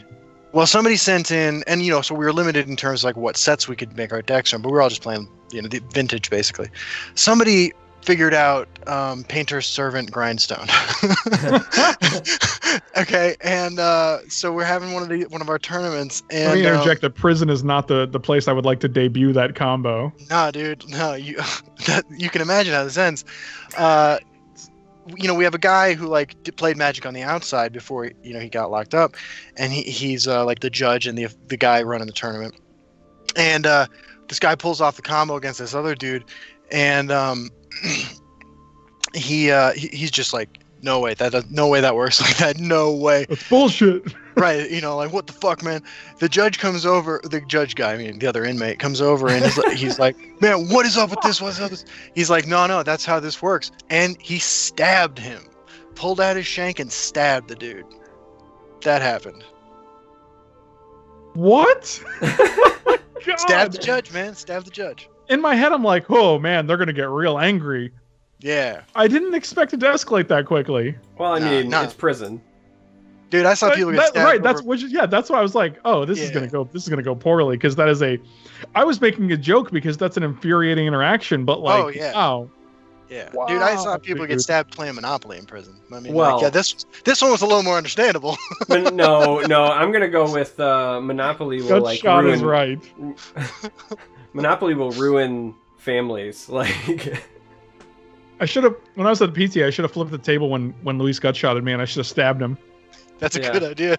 I've never been stabbed, but I thought I was gonna get in a fist fight once at a regionals tournament. I was playing like a ramp Death Cloud deck in the standard format at the time. Yeah. And I've told Justin this before several times. Like, one of my like cheeky quirks was that in any time that I was in any sort of tournament where they were going to post deck lists if you performed well, my sideboard, regardless of the deck I ran or colors I had, always had one Might of the Oaks in it if it was allowed in the format. Mostly because I wanted somebody to see my posted deck list and go, why the hell was this guy running Might of the Oaks? And the answer was no reason. Like, it was just, I'll short my sideboard one card for fun. Yes. But I get in this matchup where I just had a bunch of like useless cards, and so like I boarded stuff out, and I happened to also be running green at the time, so I actually boarded in my one Might of the Oaks. And we get down towards like this, I mean, it was a long match. It was like game 3. We were one of the last people still playing, so like my friends are gathered around me because I had a playtest group with me, and this dude that I'm playing against has like 6 of his buddies standing around him. And I top deck Might of the Oaks, and so I swing with a Sakura Tribe Elder. He says no blocks, and I say Might of the Oaks, and he has no answer, and I win. And it was like the real life version of like those GIFs you see where everybody goes, oh, but it's all of his buddies like making fun of him. And I've never seen in person rage over a card game like that. Like, yeah, because it's like, why would you have that? Yeah, no, I mean, he was baffled, like, because, you know, it's just not the sort of thing that you expect. And certainly, like, I was doing no one's well. playing around Might of the Oaks. Like, yeah. +7/+7. Yeah, nobody does, but it was just one of those things. And I can guarantee no one you, expects Might of the Oaks. I can absolutely 100% guarantee you that if we had been in prison, I would have been stabbed. Like, the level of rage in this guy's face was very apparent. This is and it I would have been murdered situation. Did not help that all of his friends were there to witness it, because now, like, it's one of those, like, you can't live it down. It's not like, I just lost. Yeah, like, you tell your buddies, like, you know, oh, it's bullshit, I got a bad beat or whatever. No, everybody saw it. What art was it? Was it the squirrel art? Yes, always the squirrel art. Perfect. Yeah. See, now they have. Hey, man, remember that time you got +7/+7 with the squirrel? Yeah. No, it's always the squirrel. That was back when in the core set they had changed the art to like the dude dual wielding tree trunks or whatever. But I always ran squirrel. It's 100% squirrel. Yeah. Did the stabbed guy die? Someone asked in chat. Oh no, they did not die. No. Oh, thank goodness it wasn't murder. It was just Yeah. I mean, he died. No, the stabber didn't even get in trouble, man. Yeah. Like, you can't rat somebody out for that sort of thing. Well, also once you explain to the guards that, you know, he played Grindstone and yeah, they totally understood. And Painter's Servant, they were like, we got it. Yeah. Say no more. Say no more. Absolutely. No. That's unbelievable to me, man. Wow. So back on the topic, I was going to mention that Soldier Ron said, I'm personally not wowed by any of the revealed cards. I'm hoping they didn't reveal the best cards. So about that, like, I think it's okay to not be wowed by all the spoilers, because I think one of the best parts is not the cards that you're like, wow, this is amazing, it blows me away, but there's a lot of like filler cards, which are great. And not filler as in like, we use this to just fill in the set, but like cards that already can find a home in existing decks that maybe, or like maybe decks that don't exist yet that just need a little bit of a push can put in them. And I think that's super cool. Like, I think a lot of, it's like, that's like your bread and butter of sets, I think. Yeah, I agree. I mean, like, there are a couple cards that inspire me to do new things, but for the most part, they're cards that are supporting archetypes that aren't tier 1 yet. Yeah, for me, what I would say is that whoever scheduled these, I think are doing a much better job of like figuring out what to spoil and when this time around versus in the past, because for a large number of cards on this list, I would say that these cards look like not bad, but not great, but have the potential to be great depending on what else is in the set, right? I look at cards like Assembled Titan, which could be really good depending on, how many other factotums we have and what they do.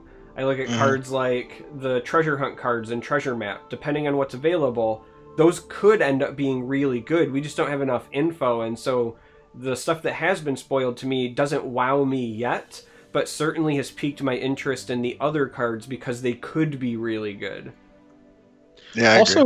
Also, Messinar? Is it Messinar or Mechinar? What do you think? Probably depends what part of the country you're from. Okay, yeah, sure. The 4/4 for 8, you stitch together the top creatures from both decks. Yeah. Like, that's just a cool ability, and I kind of want to see how that works. Like, you could have, like, this is 4/4 that draws you a card, right? So, Yeah. But it could be a really big card. Yeah, so last week we had Pete Hines on the show, and we were talking to him about really dumb things that you could combine with Mechinar. Yeah. We got so far as to find a way to put a sweet roll into our deck, so that we could combine a sweet roll with the dream is the sweet roll plus the Odaving or something like that, so you can kill him with that.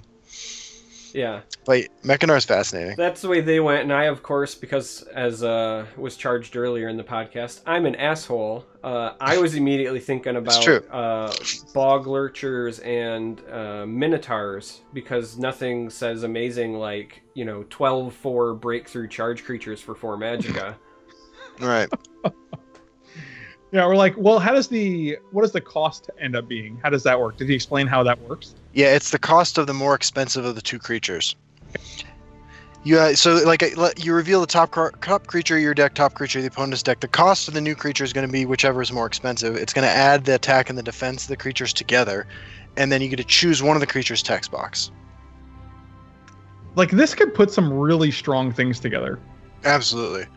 I mean, this is going to be like when it was just the core set, I kind of said that there weren't a lot of like highlight reel moment cards in Legends. This is one of those kinds of cards. I love digital card games. Is that like it's totally possible to have a lot of those. Yeah. Yeah, I'm excited about this. I'm also really excited. Some people have already kind of keyed in on this, but I'm curious to see what this does in like Blink Mage that is control focused, because it does, regardless of what happens, it does take the top creature of your opponent's deck when it creates the stitching. So if you play him and then you continue to Dark Rebirth him or Night to Remember him, it keeps going further and further down your opponent's deck, always taking the top creature. So you could make it so that they're not drawing a creature for like, 5, 6, 7 turns and just lock them out of a game. I mean, like, I've been thinking about dumb things to do with this card, and I'm leaning right now towards Mechinar plus 3 Nord Firebrands in my deck, and no other creatures and a bunch of removal spells, and then just seeing what I can get. That's what I was thinking as well. Like, there's a way, it almost makes me want to like only put specific creatures in my deck. Right.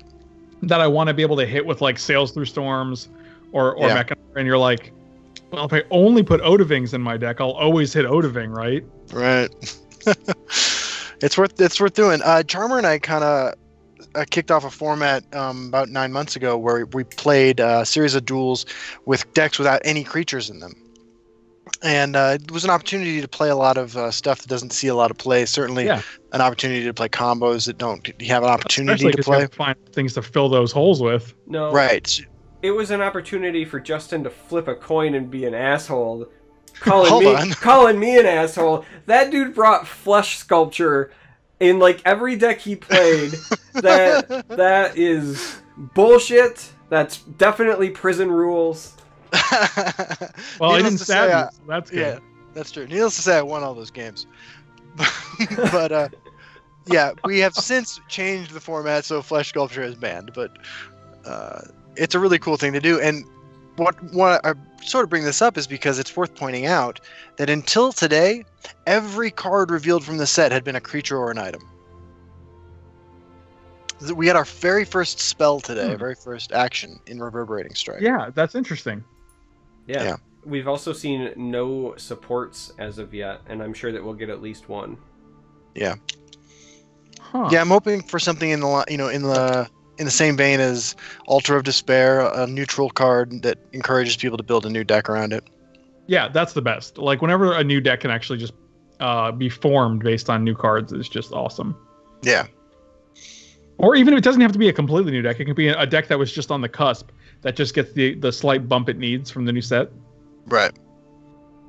Yeah, I totally agree. I mean, sort of like a number of cards have been like orcs were a thing in closed beta, and then nobody played them until like this spring, because over time a few cards were released that made orcs playable, made orcs good enough. Despite the fact that cards always existed, I'm really looking forward to seeing what gets that extra nudge. I mean, there's the obvious one, right? Like just the Dwemer decks. The Fabricants alone are reason enough to try it out, and I'm really excited about it because, like, sort of like we talked about last week, the Dwemer are the 11th class in the game. You know? Yeah, that's interesting because that wasn't the case up until I think this set, really. Yeah, yeah. There wasn't like it was a meme thing. You could play them, but, like you weren't gonna win. Yeah, right. Basically, yeah. You're like, I'm playing the cool Halls of the Dwemer deck, but okay, cool. Well, thanks for the win. But I mean, the deck's cool.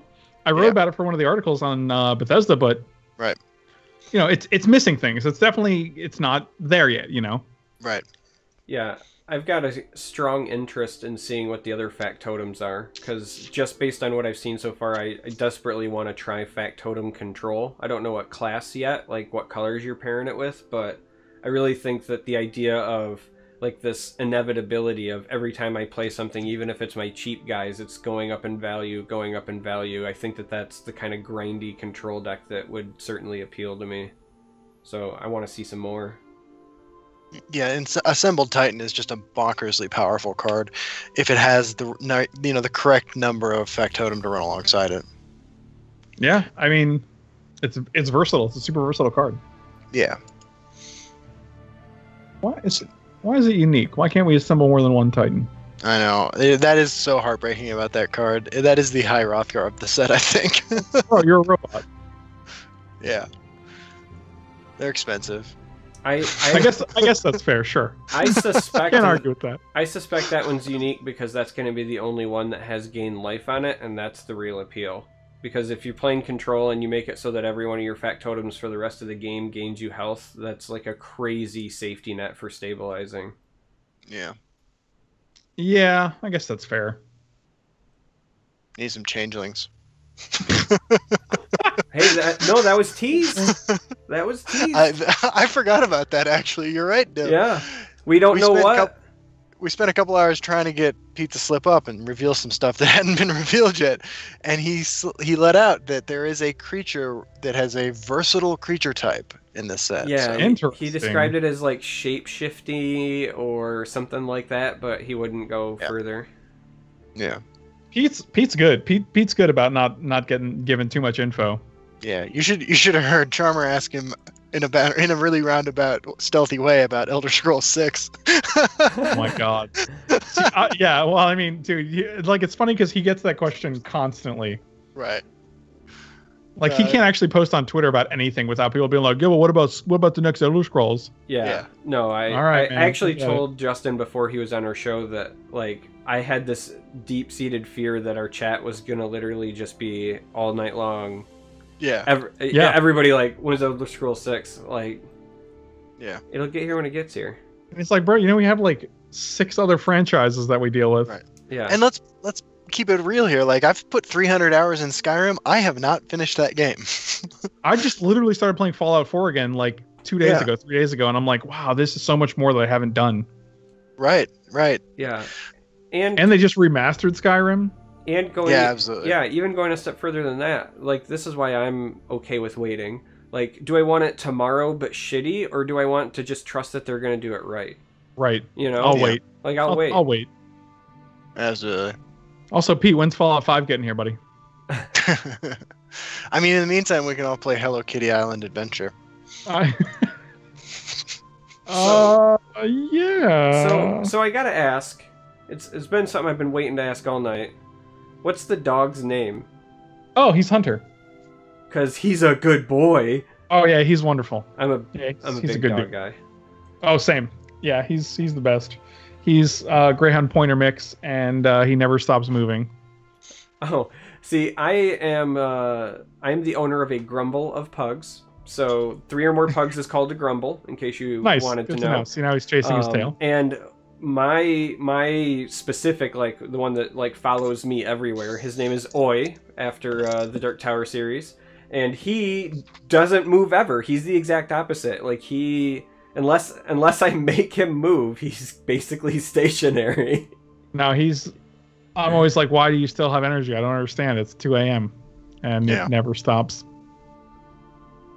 I have a cat. He's a good dude though. He's a loyal. I also have a cat, but he's less camera friendly. Yeah. Yeah. Justin's cat hasn't been on the cast yet tonight. What's up with that? I don't know. She must be busy somewhere. Usually the cat howls around 10 o'clock local time for me. Yeah. I'm in Denver.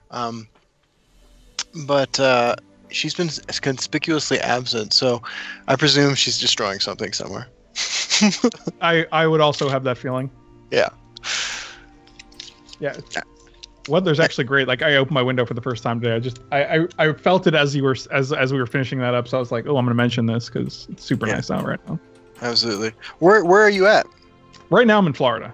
Okay, cool. So it's like at that point where it's like, let me see what the temperature actually is outside, because it's not often this cool. It's 59 right now, which is unbelievable to me. Wow. But it is nice. Like window open weather, so. Nice. Yeah. We had a surprisingly warm day here, but I mean, I know we're in for some snow soon. It's already snowed several times this year, so. Really? Yep. What is surprisingly warm for you? It was about 55, which was comfortable. Okay, that's nice though. Yeah, I can deal with that. Yeah. Yeah, it was warm here for this time of year, and I think it was like 30s or 40s or something. Like it was like sleeting off and on, but we get that lake effect. So every time you describe Michigan, it's just like one of the provinces of hell. Here's the thing. There is like 3 weeks out of the year where Michigan is maybe the most beautiful place on the planet. And then other than that, it is torture. Like, I swear. It's so miserable. That sucks, man. It's finally a snowy day in Russia. Nice. Yeah, like it's weird. Like it feels like it's becoming later. It feels like, what is it, November? I don't know. Like I have no track of like when climates change, because in Florida we just don't have climates. Like we just have hot, right? Like there's no snow, we don't have a fall, like seasons doesn't change. Right. Trees don't like change color, so. Well, the good news about living here in Denver is that by the end of the century I'll have some beautiful oceanfront property. I mean, same, I think. So. Yeah. Oh no, I'll be underwater then. That's Yeah, that's different. I'm surprised you're not underwater now. Yeah, I got a little bit of time. Probably got a couple years. Be living on a giant tanker ship with a crazy guy with one eye getting attacked by Kevin Costner. I was just getting ready to say, I think I've seen a documentary about Florida. Wasn't it called Waterworld? Oh my god. I mean, like, I don't know, man. I've been to Florida It's a few times. funny because it's true. And those people on that boat, man, those are the people I met in Florida. Yeah, I'm not gonna lie. Yeah, they're all Florida, man. Like, I routinely say that Florida is the craziest state in the union. It is to the United States what Australia is to the world. And you're routinely correct as well. Growing up, I used to listen to a lot of Loveline, the radio show with Adam and Dr. Drew. Mm-hmm. And they played a game on there back in the late 90s, I think, called Germany or Florida. Yep, that's still a thing. People would call it these insane stories about some bizarre, macabre sexual behavior. And you'd have to guess which bizarre, macabre, over-sexualized location was responsible for it. Is this Germany or Florida? Right. It's always Florida. Yeah, it's always Florida. It really is. I'm like, oh, someone ate someone's face on bath salts. Yeah. Come on, not Florida, not Florida, not Florida. And it always is. A sinkhole swallowed a house. Hey, look, it's Florida. Like, yeah, it could be a different state. It's never a different state. JT Graphic writes that they still do Germany or Florida on the Adam Carolla show. That's awesome. Glad someone's keeping it alive. And it's probably always still Florida. Yeah, usually. Like, don't get me wrong, we have some crazy headlines that'll air for, like, Detroit out here, but all of ours are just sad and not, like, the Florida ones are, like, you scratch your head. Out here, they're just sad. Yeah. Right. It's yeah. Here it's like, okay, I can laugh at this. Yeah. There it's just dark. Yeah. Yeah, if a crocodile eats somebody in Detroit, it's because that was their gang name. You know what I mean? Like Crocodiles. Good Oh times. God. Also, we have alligators, buddy, not crocodiles.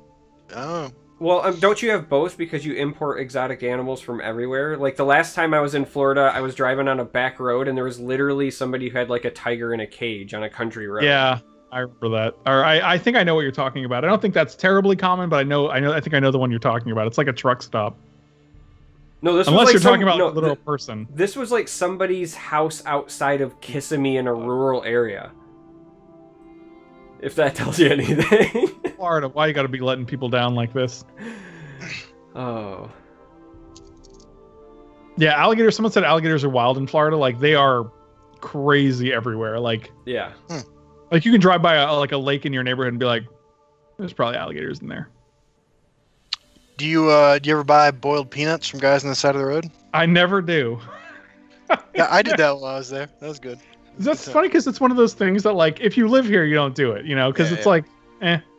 Yeah. Like, I just go to Chick-fil-A and Chipotle, and that's I don't really go out of the normal stuff. So Kind of like smoking weed here in Denver. right, exactly. You're like, it's not a big deal anymore. Like once Right. once it's normalized, like Right. I agree.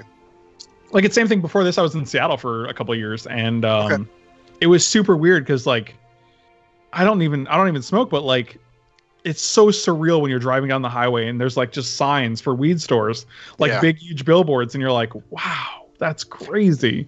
Yeah, dude. Every day I drive past to get to work. I have to drive past dispensary's warehouse, and right across the main highway that cuts right through Denver, you smell pot. Yeah, and it's so weird because it's like, wow, 2017, man. So I know. legitimately in the city that I live in, they only allow dispensaries for medicinal use, but there was a city ordinance 3 or 4 years ago that, like, set the initial standards for what you had to do to become a medicinal dispensary, right? But there was no, like, additional regulation, so they just sprouted up around my city, and, like, we had one of the densest, like, per capita, period. Like, literally, like, the city I'm in is the capital. It's Lansing, right? And it is not necessarily a small city, but not a large city. But they were, like, on every street corner. And they just, like, literally, like, a month ago, just reworked some of the city ordinances to try to scale back, but they're still, like, in the hundreds for my city. Like, I can walk, like, 2 blocks from my house in any direction and find dispensaries. Yeah. And It was it's the not same thing in, even, like, like, Seattle. statewide legal, you know? Probably not that many, but in Seattle, like, literally every 5 minutes you drive, you're going to find one. Yeah. It's crazy. Like, they popped up like crazy. And I don't know what it was like for you in Seattle, but around here, they're the sketchiest buildings. Oh, it's really nice here. It's hit or miss. Like, some are really nice, and then some are just like a literal shack.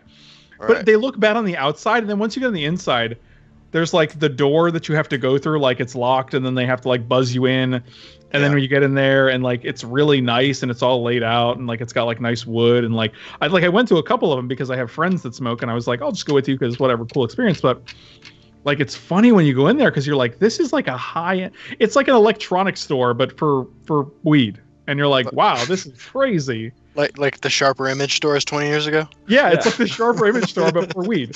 And you're like, what a weird concept. Like, I'm surprised this is so high end. Yeah, it's weird because except for the ones that are by the local university campus, that is not the experience here. Like, they are the shadiest. Like, I've been in, like, really sketchy taco shops that probably couldn't pass health code stuff that were in better shape than some of these dispensaries. And, like, other ones are very clearly, like, biker gangs that just also were like, oh, by the way, we also sell pot. And it's something else. Yeah, it's weird. It's a weird feeling, especially because, like, this was unheard of 3 years ago, you know? Like, it's just something that popped up so quickly. So I sobered up while I was locked up, and I've been clean now for quite a few years. And so I've never bought legal weed. But I wonder sometimes, like how somebody who's just turning 21 or whatever the age is to buy it, like how much different that experience is from the one that we had, buying from the skeevy guy in the corner. Right. It's a completely different experience now. Right. But like you hear of all these success stories about the cities who have legalized it having like this excess of tax money, and it's insane. Right.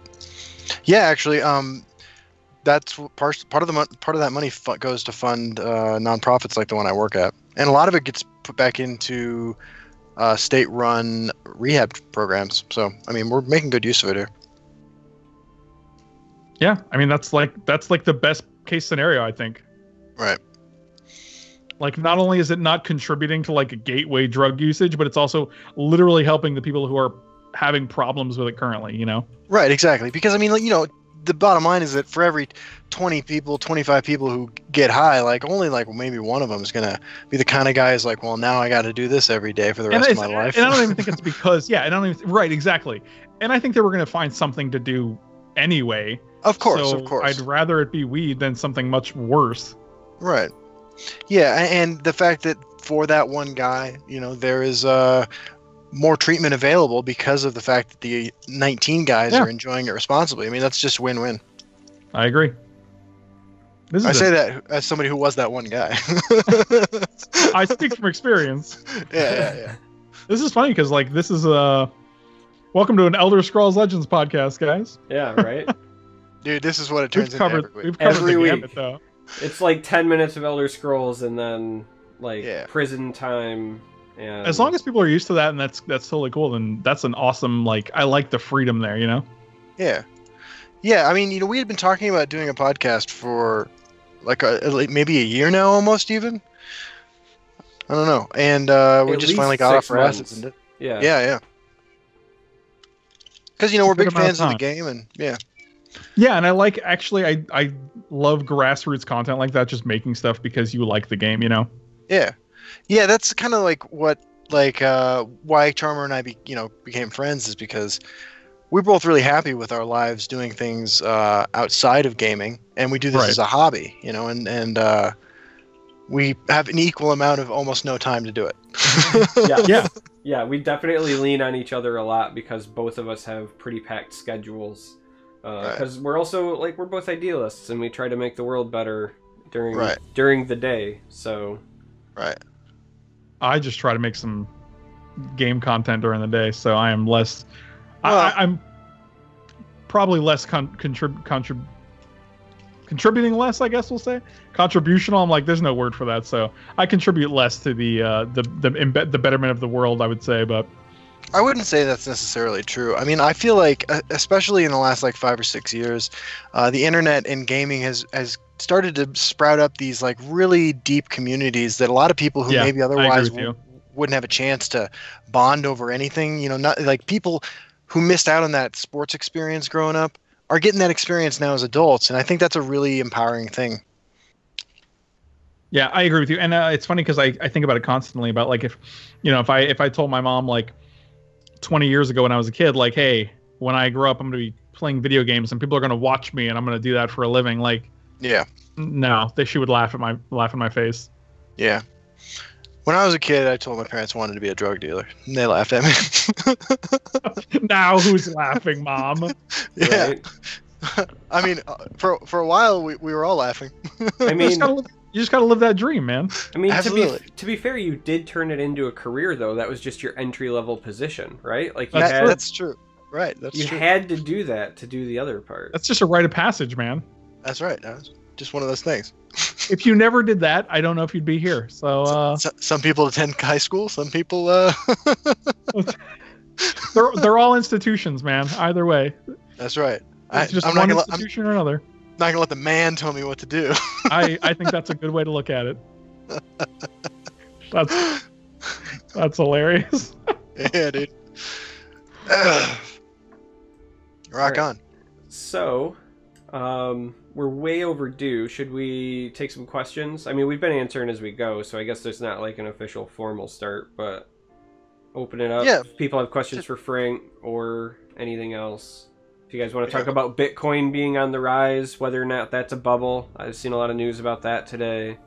I bought some Bitcoin about a month ago. So If you guys want to, God, you guys talk about contributing nothing to society. if Holy shit. I was like, Bitcoin going up, I'm in. All right. I don't know why you're against that, Justin. It's not something that's going to be like the reason that people keep fighting Bitcoin and the reason it gets the negative press that it does is because, like, let's be honest, the banks want to control all of the electronic, exchange, right? Like they want you to use your credit cards and that to be the standard, and that's because they have control over it. They make money on it, so.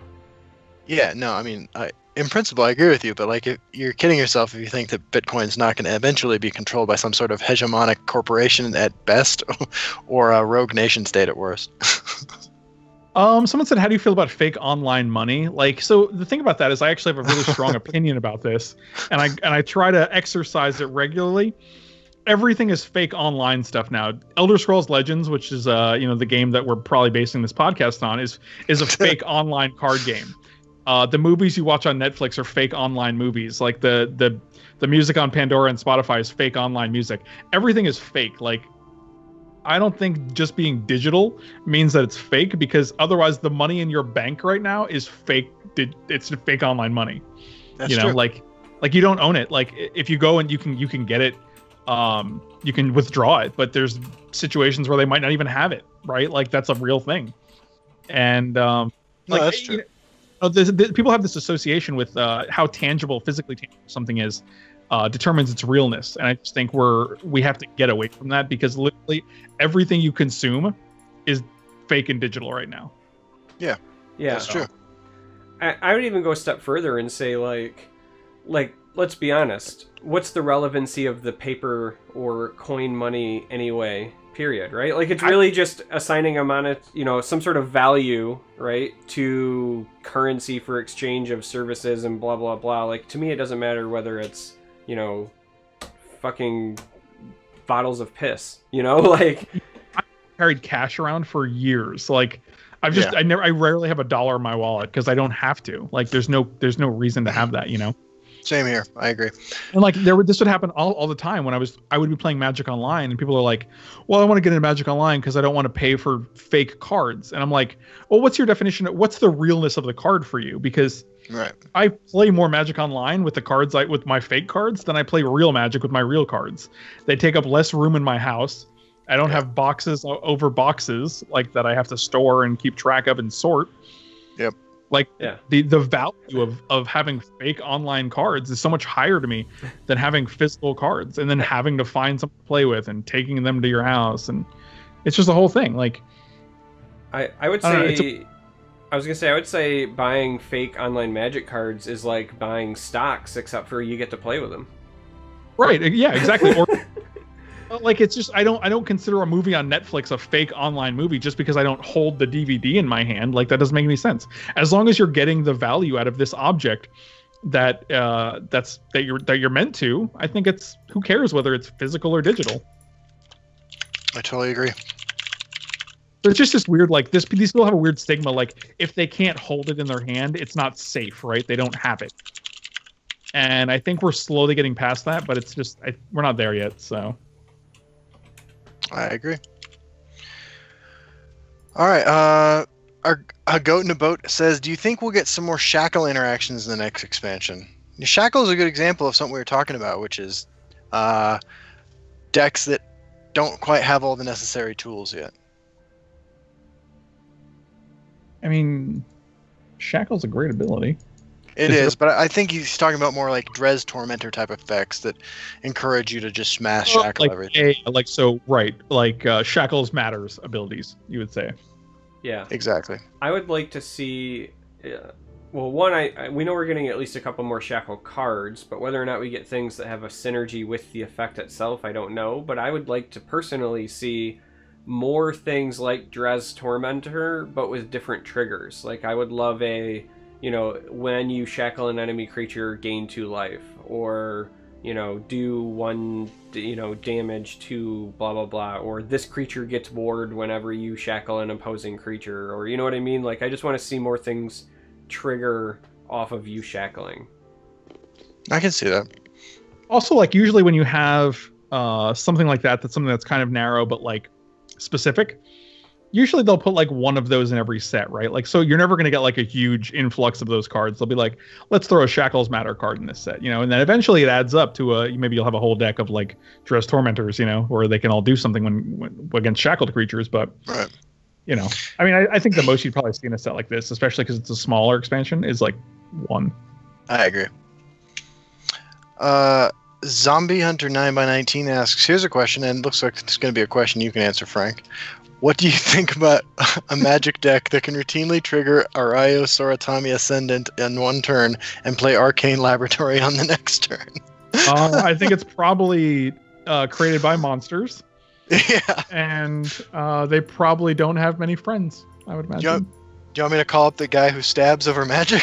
I think his services are needed once more. That makes sense. You're needed, sir. Yeah. So it's worth noting, we are currently being raided by another Legends streamer, Lady Devon. She actually streams a ton of Bethesda content. She's one of the people on my auto host list, and she's fantastic. But hello and welcome to all of Lady Devon's viewers. If you're not familiar, this is a weekly podcast that Justin and I do, and we have a special guest this week in Frank Lepore. So hello and welcome. Also, eight and done in the chat said butt touching, and I think that's a good point. Yeah, I mean, I agree.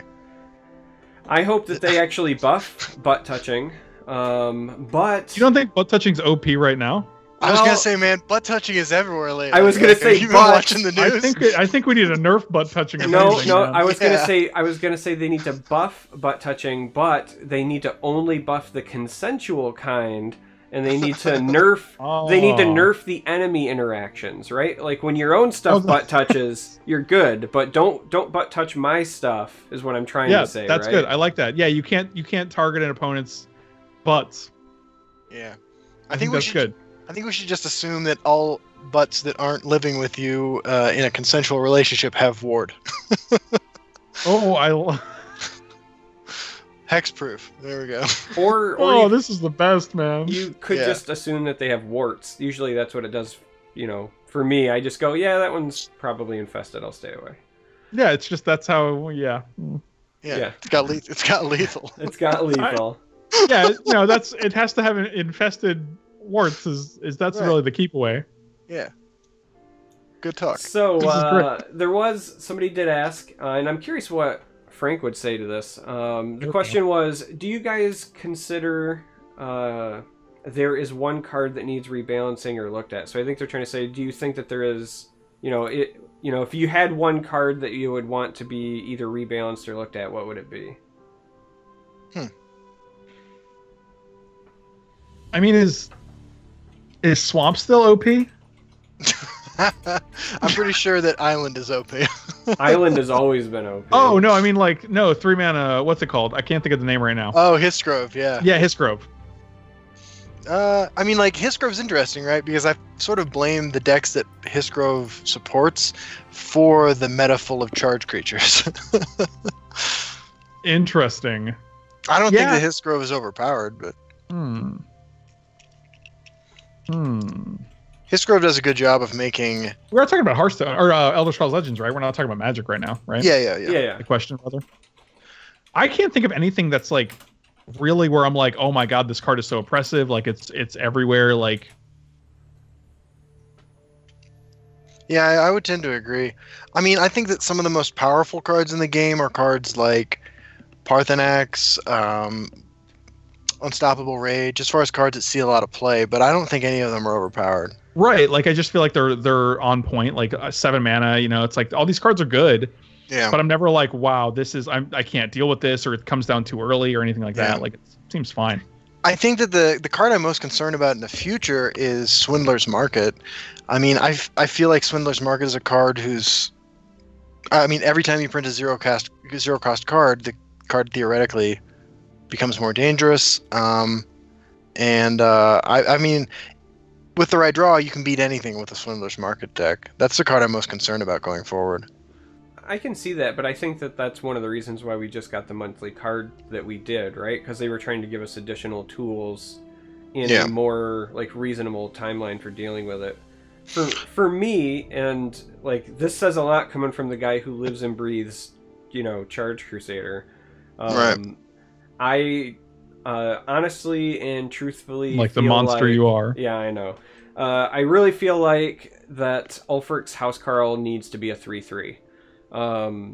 The reason that I say that is because the things that it accomplishes is too much on the turn that you play it, in my opinion, because you're typically, you're starting with either a 1-drop if you got it, but if not, a quality 2-drop, a quality 3-drop, and by the time you're playing it on 4, you're usually in a position where you're getting ready to crack at least 1 rune, potentially 2.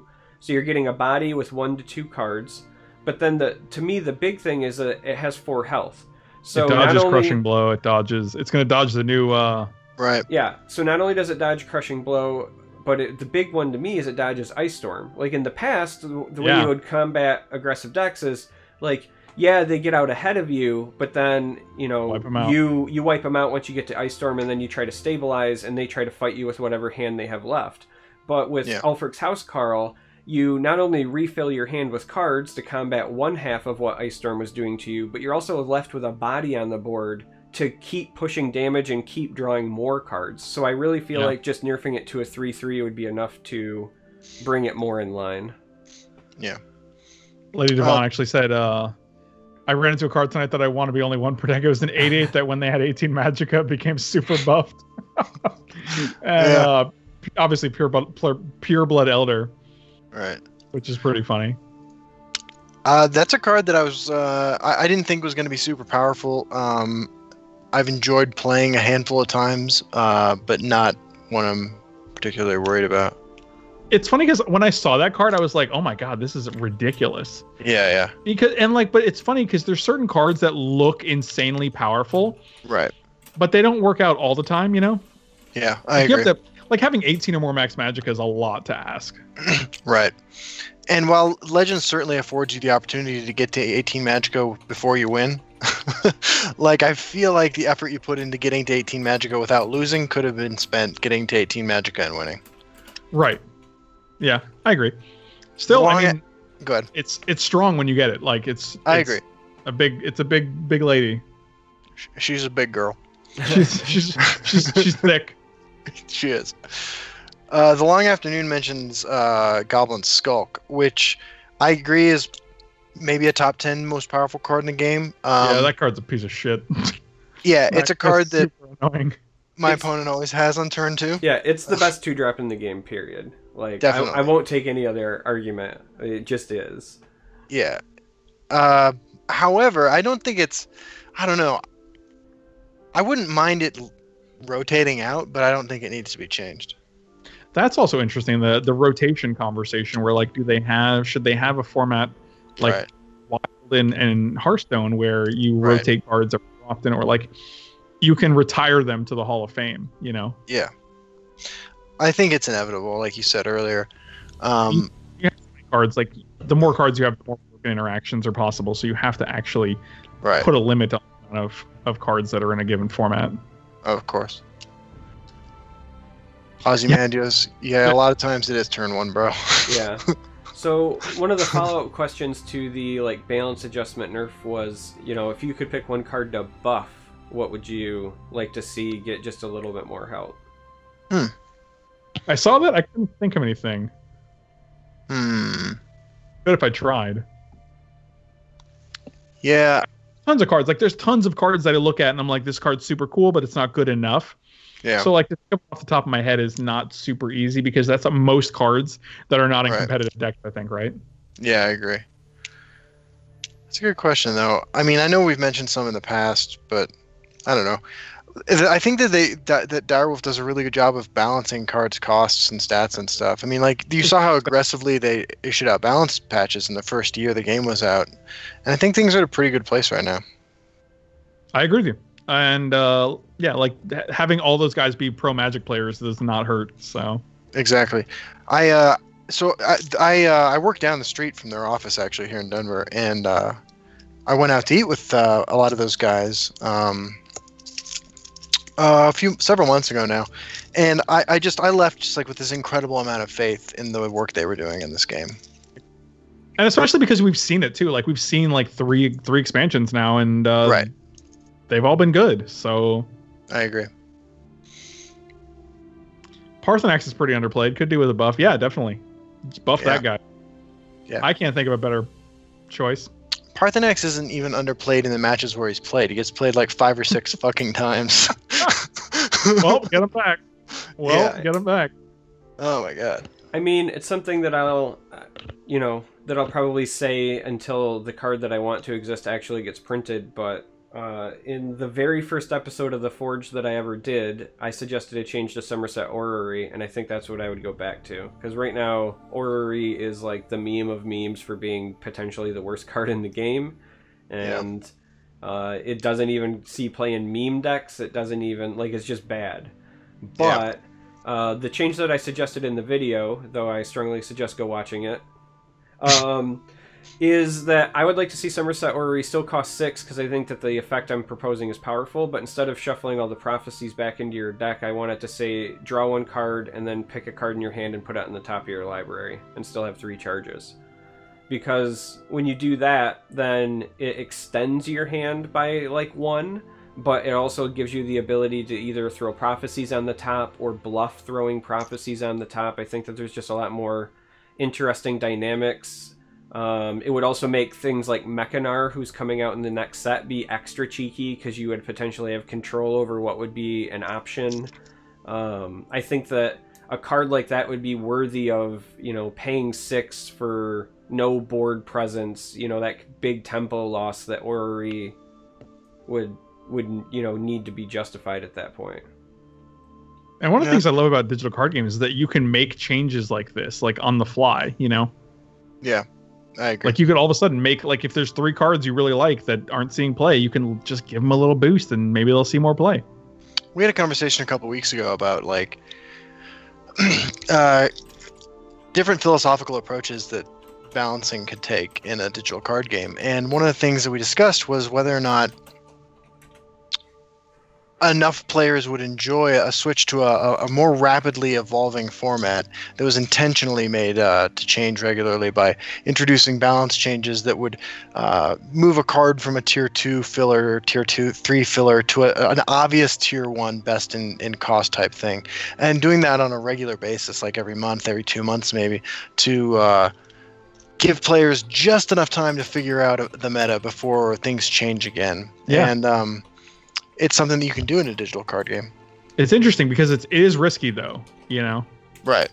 Like Yeah, you you you're alienate disrupting people. the balance, right? Exactly, and like Yeah. you're disrupting the balance of the format. Yeah. Like you don't know, like do you have to change it back? Do you change 1 card back? There's a lot of questions that are asked when something like that's going to happen. I agree. I mean, it's impractical for a couple of reasons, but I think that as a really invested player, I think I'd be really excited by it. But because I just I recognize the shortcomings of the idea, though. Yeah, right. But I like you. I think it's cool. Like I think it's a cool idea, and I think it's definitely something that could be done.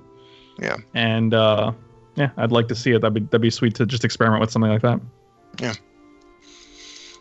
A Goat in a Boat thinks Unrelenting Force needs a buff. It's one shot. I've never seen it ladder. I've seen more Unrelenting Force in the last few weeks than I saw in the last few months.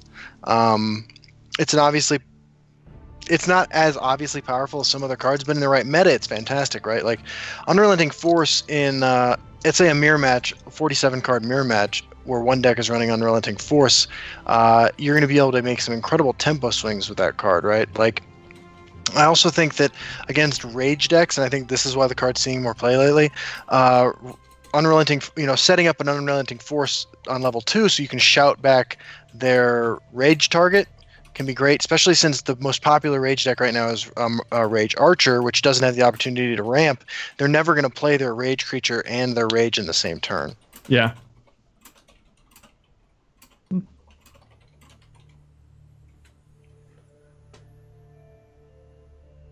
So, Looking through chat a little bit. yep, I was trying to get caught up on the questions here as well.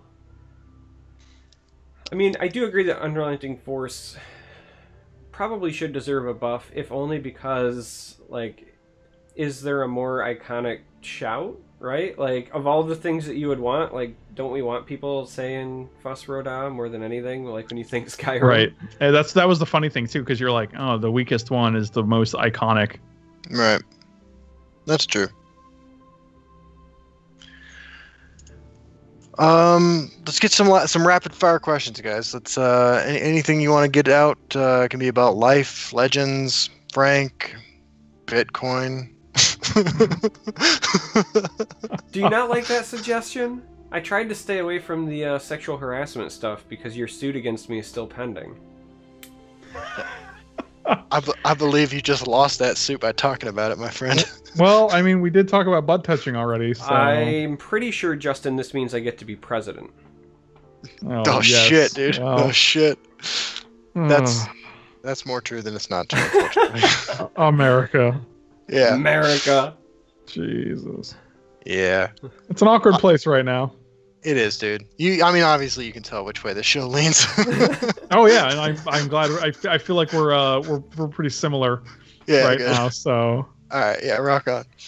I mean, we're nerfing butt touching, and we agree that certain people should be escorted out of the White House. So. Yeah, let's. Where's my Shadowfen priest to silence that guy? I'm bringing it full circle, guys. Bringing it home. Go team. Go team. Well, I mean, they've already destroyed most of the supports, so. Oh shit, that's true. I guess silence is the more relevant ability here. We just need to make sure that Robert Mueller has Ward. Oh God, please! Make that every time his name pops up in the news, I do a fist pump. Yeah, me too, dude. I'm like, bring it, bring the hammer. Yeah, absolutely. All right, so we got some coming in. The Long Afternoon asks, what do you guys think about more bonuses for paying for packs, or do you think it's fine the way that it is? I think Elder Scrolls Legends gives a lot of stuff. Like, if you look at things like Hearthstone, like Elder Scrolls gives you a lot more. I agree. Sorry, my cat is on my lap. Hey, don't ever apologize for cute animals, man. Hey, Justin, we just talked about pussy grabbing, all right? Keep it toned down. Look, when you're famous, they'll let you do anything. Oh my God. So, yeah, I guess for me, I would say, like, I can understand why people would potentially want, like, some bundles or holiday deals or whatever, but with the amount of stuff that Legends kind of gives you, like, for free, there's a part of me deep down that says, I don't want them to adjust pack prices until they get some other business model online, whether that's paying for cosmetics, whether that's paying for,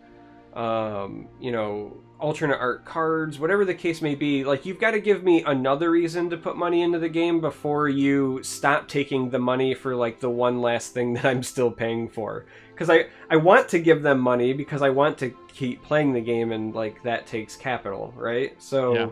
To me, I would say it's fine. I would say it's fine for now, and if they give us more avenues, then maybe they should look at it then, but... Yeah, I think that the economic model for Legends, I mean, I don't know what their side of it looks like, how profitable it is, but as far as a player goes, it's perfect. And the problem is you don't want to expand into, like, Battlefield 2 territory where these price points where people are like, I paid for the game already, why am I paying for every single feature of the game in loot crates, so yeah, microtransactions, you got to find the balance, and I think Elder Scrolls Legends does a good job right now. Yeah, I don't need to spend $800 to unlock Red Brahmin. That would be yeah. You got a random in a loot crate, you can't even craft him. Yeah, so that I was gonna say that was in their opinion on loot boxes that affect gameplay or gameplay progression. I mean, to me, I guess that is packs in a way, right? Like, the packs really are just our loot boxes. But you can craft them too, which is I think a significant difference, right? So you don't have to keep opening packs until you get Parthenax. Like, you can just make him. Yeah, it's like the Overwatch model. Like, you open loot boxes, but eventually you get the whatever thing you want after enough. Right, and you can, like, play all of the game without ever buying a loot box too, because they're all cosmetic, Yeah. Right. Yeah. So we also had. Now that we have lots of support removal cards, how about support protection cards? While this card's in play, your supports are invulnerable. I'll weigh in first, and I'll say that I would actually prefer to see recursion over protection. Like, give me Soul Tear for supports. I agree. I don't like protection because, like, if you don't have a way to deal with, like, there's certain supports that you just really need to get rid of.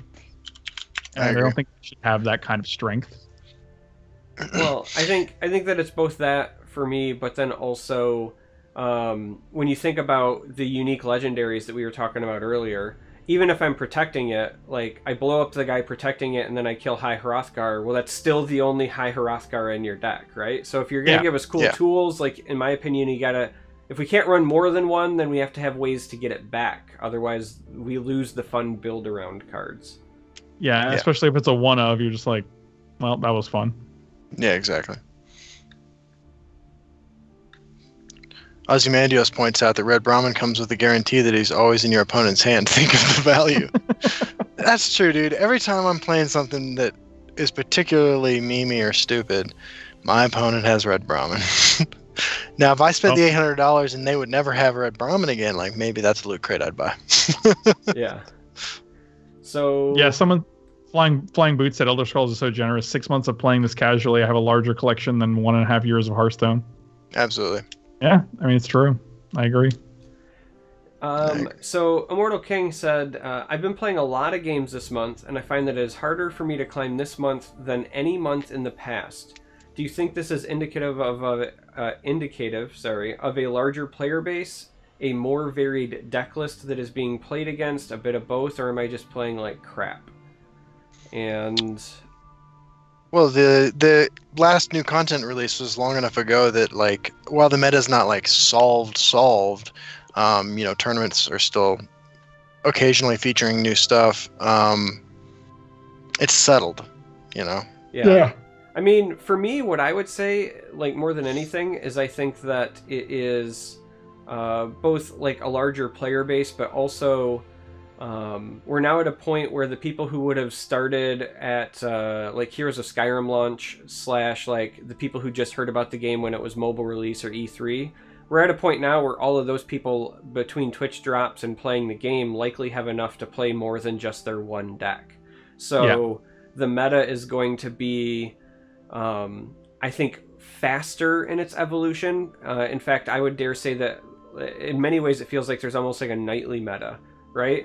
Like, I can be playing one night and see a bunch of scout decks, and if I play the next night, I might not see any scout decks, but even more so, even if I see scout, I might be a completely different brand. Like last night, for example, I saw 3 Pureblood Elders, and I hadn't seen any at all previously in the month, right? So I just think that people are always trying to, they have the card pool now to be fluid and always kind of try to stay ahead of the game, and that's going to make planning for it more difficult.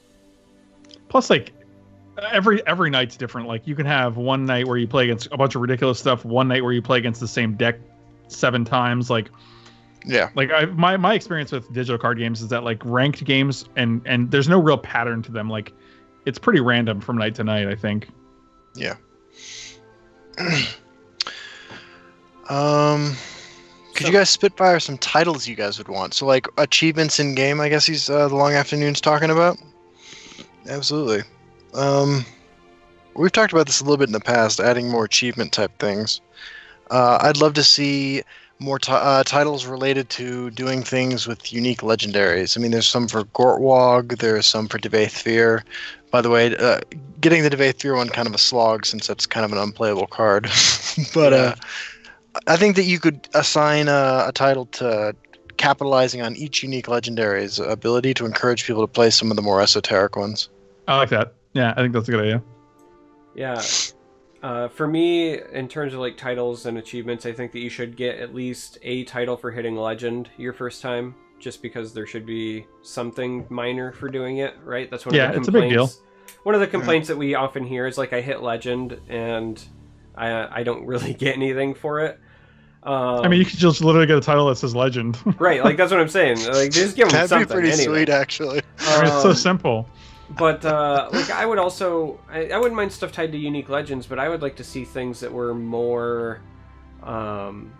more interesting, like, for... Like, you would have to build a deck to do it. So, for example, I'd like to see something where it was, like... More involved. Play a card from every attribute in a game. so that then I would like yeah. pack in like Battle Mage's Onslaughts and reveal the Unseens and stuff, so that I could try to get the random effects that give me stuff from the other attributes, right? Like Yeah. cheeky stuff where I would say like, okay, like not that Like, you with wanna the work unique for it. legends, like the unique legends ones are cool because you can build a deck around them, but because they're unique, like half the time you're just playing like 3 or 4 games before you even draw the damn thing, and then you gotta hope it lives long enough for it to, you know, pull the orc out, or hope that Ulfric lives so I can play a shout. And I want more like build around for this like cooler, unique scenario. You always want to make sure you pull the orc out. That's the first step, I think. Yeah. Yeah, absolutely. Absolutely. It's just you got to be safe about it, you know. Yeah. Orcs Oh, are but is it worth Catholic. it? What? What? Sorry, I thought he was making a pullout joke, so I said orcs are Catholic. Oh, god damn. Yeah, dude. no, I was. That was yeah. It was just it was you know, an old pull the orc out joke. Everybody knows those. Yeah. So I do want to catch up real quick because it was a while back, but Joffrex said that he had tried Gwent and it didn't stick for him. You know, do we think that they would enjoy Legends? And to that I would say it's hard to tell, right? I don't obviously know what you enjoy, but they are vastly different games. Yeah. Gwent is very much like just math. It is literally like I need to have more points than my opposing player. And I understand that I am not doing the game justice. I've played a lot of Gwent. I played a ton in closed beta. I've got stuff on my YouTube channel from it.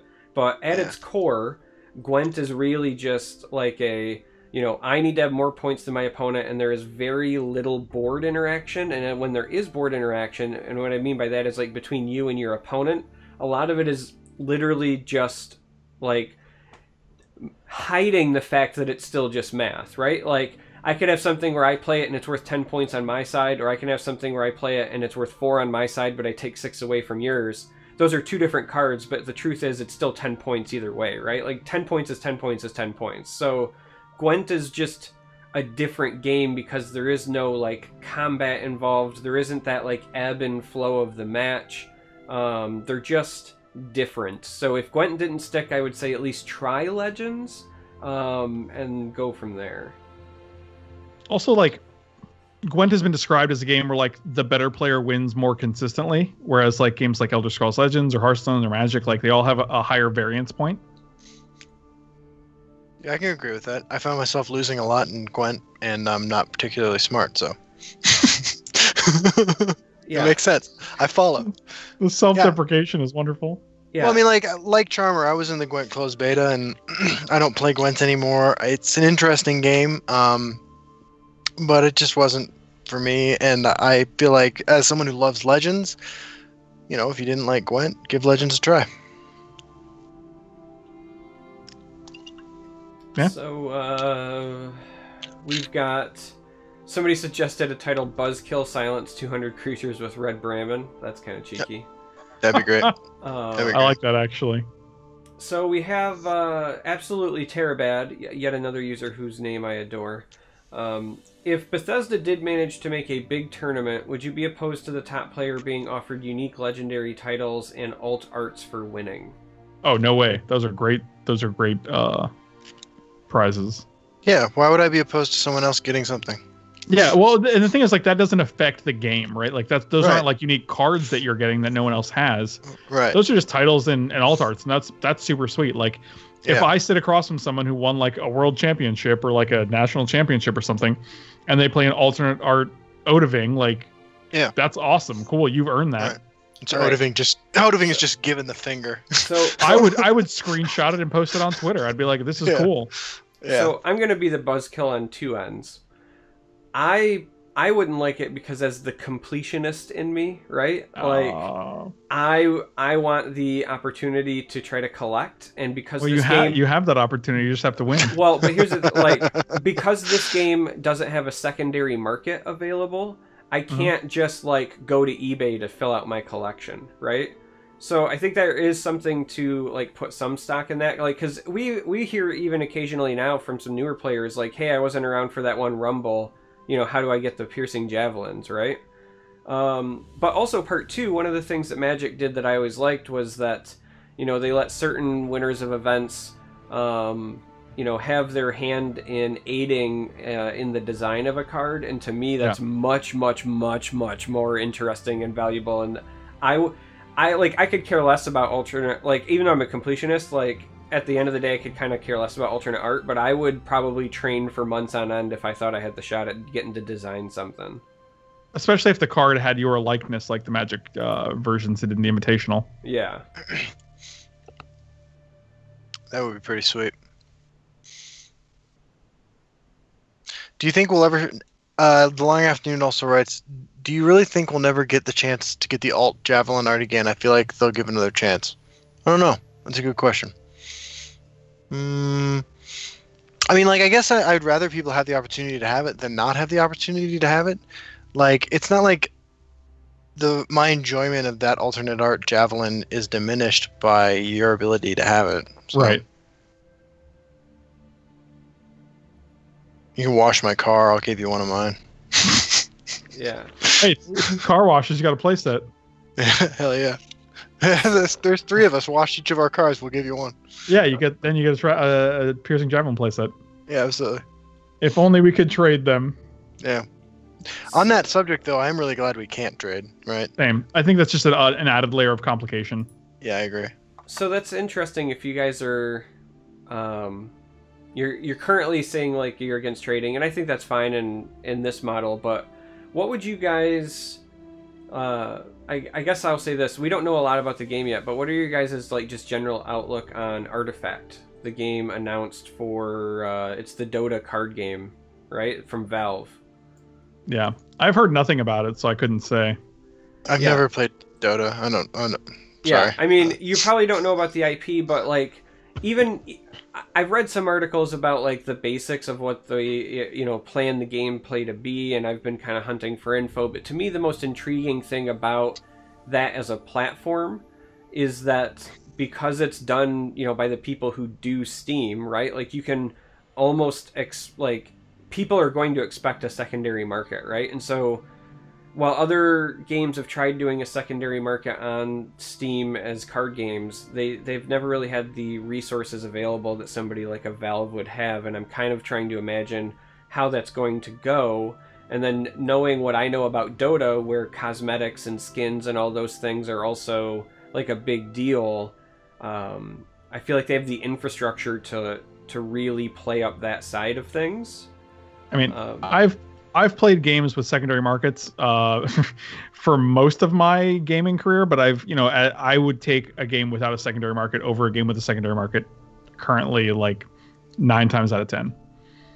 Like there's such a complication to secondary markets. Like prices go up, prices go down. If you get in early, you get a good deal on a card. Then it spikes and goes to $40 because everyone's playing it, or you can't find any copies of it, or they're not printing enough, or they can't sell you it directly because then they're acknowledging the secondary. Like there's so many complications that are involved in the secondary market. Like what if they don't make this card anymore? Then it goes up to $100, and same thing with like Elder Scrolls Legends. Like what if they ever did that, and then the only people you can get the card from are people who had a surplus of them. Like it's just a level of confusion. Like if you can just craft cards, it's so much easier. Just play the game, focus on the game. Don't make the trading and the secondary market this secondary game, like this meta game.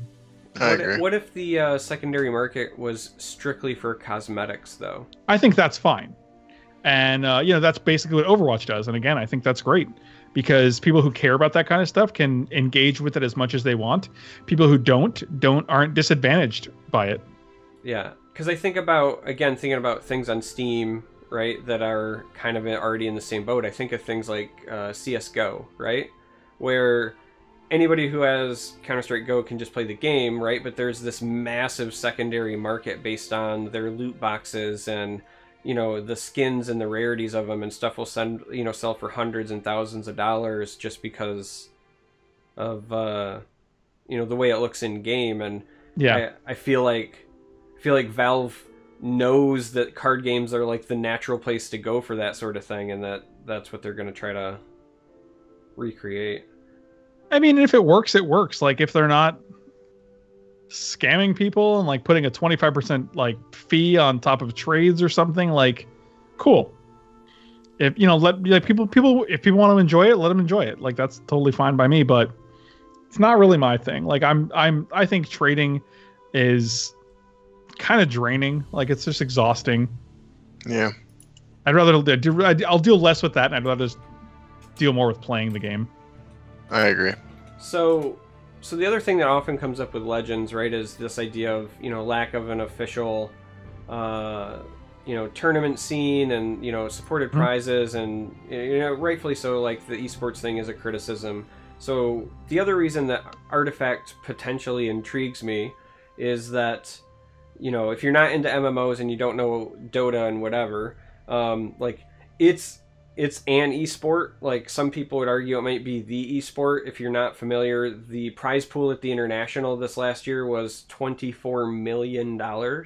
Yeah, they also crowdsource their prizing, which is an insanely good idea. Yeah.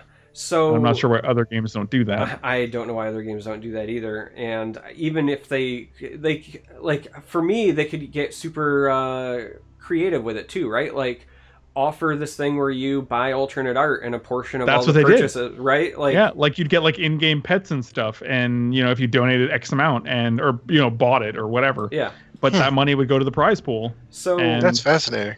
So, you know, again, this is the IP, even if you know nothing about Dota, this is the IP that they're going to make a card game, like, for, and so if that's having, like, granted, that's the big tournament, but that's just a tournament that had a prize pool of almost $25 million, like, I can't fathom what the prize pools are going to be like for card games. Like, it's going to, you know, I've heard all this stuff about Hand of the Gods lately for their $50,000 qualifier thing, and again, like I said last week on the cast, I'm kind of not a fan of that game after having tried it, but it's getting recognition just for like 50 grand. Like when Artifact hits and they announce their first prize pool, like it's going to be a big deal. And so just not even just Legends, but just card games in general, I wonder how it's going to kind of change the way the digital space works. That's a good question. I'm waiting for, you know, I want Elder Scrolls to come into its own as far as like tournament play, like big events. So, I mean, I think they're getting there slowly, but I'm looking forward to when it happens. Like when they legitimize themselves as like an esport force in the collectible card game arena, digital card game arena. I agree. I think. I mean, I know it's being worked on. Like it's going to happen sooner rather than later. I think that the game itself, honestly, I think the game itself could use a little bit more, a slightly larger card pool before you launch into it, right? Because I mean, like people were clamoring for this when there was just the core set, right? And now we have almost twice the cards with the 3 sets that have come out since then, and the meta is a little bit more diverse, I would say sometimes, but I think that in order to have an interesting to watch esports, because I mean, like, I'm not kidding myself into thinking like I'm going to be playing in these tournaments, like as somebody who's going to be viewing them, like I want as many different types of things to be possible for players to be playing that there can be, right? So like I want an interesting viewing experience, and I think that necessitates a larger card pool than we have right now. Also, an easier thing, if it helps the you know, the companies putting the events together, is that like you could just have prizes paid out in Bitcoin. Because oh yeah, it's a great idea, dude. It's a great idea. Yeah, get on that. Well, it's a bit of a meme there. Yeah. Dude, I just feel like let me get into the Bitcoin thing for a second, man. I feel like every dude I grew up with who was like wearing Abercrombie, and this is like, you know, I was in high school, I don't know, 20 years ago, like wearing Abercrombie and too much cologne and listening to LFO, was also really into like either becoming a real estate agent when they got older, and when that didn't work out, now they mine Bitcoin and shit. I don't. Oh my god. I just don't get it. It's those bros. The guys who dropped out of college after a year. Wow, like you just have a different crew there in Colorado, because legitimately where I live, all the people who like mine Bitcoin and are into it are literally like the people that 10 years ago played fantasy football like in the basement with like paper tracking because it wasn't online. And I know this because I'm one of those guys, right? Like I played fantasy football when you had to turn in your lineups by hand, and then we had to like hunt for stuff because it was like the nerd thing to do. Yeah. I don't know, man. Dungeons and Dragons for jocks, right? All the Dungeons and Dragons guys I knew are like engineers and shit now. Yeah, there was a ton of them when I was in Seattle because Microsoft was right there. Right. I don't know, man. Apparently, I struck a nerve with the Bitcoin thing. I just think Bitcoin's stupid. Like, is it because you have a big investment in Litecoin? No, ha. Are you on the Ethereum train? He's a big Ethereum fan. Yeah, that's. Yeah. No, Bitcoin is not my cryptocurrency of choice, guys. I'm gonna come clean, all right? I bought a whole bunch of Pogs, right? And I thought this is the currency of the future. Well, how good are your slammers, man?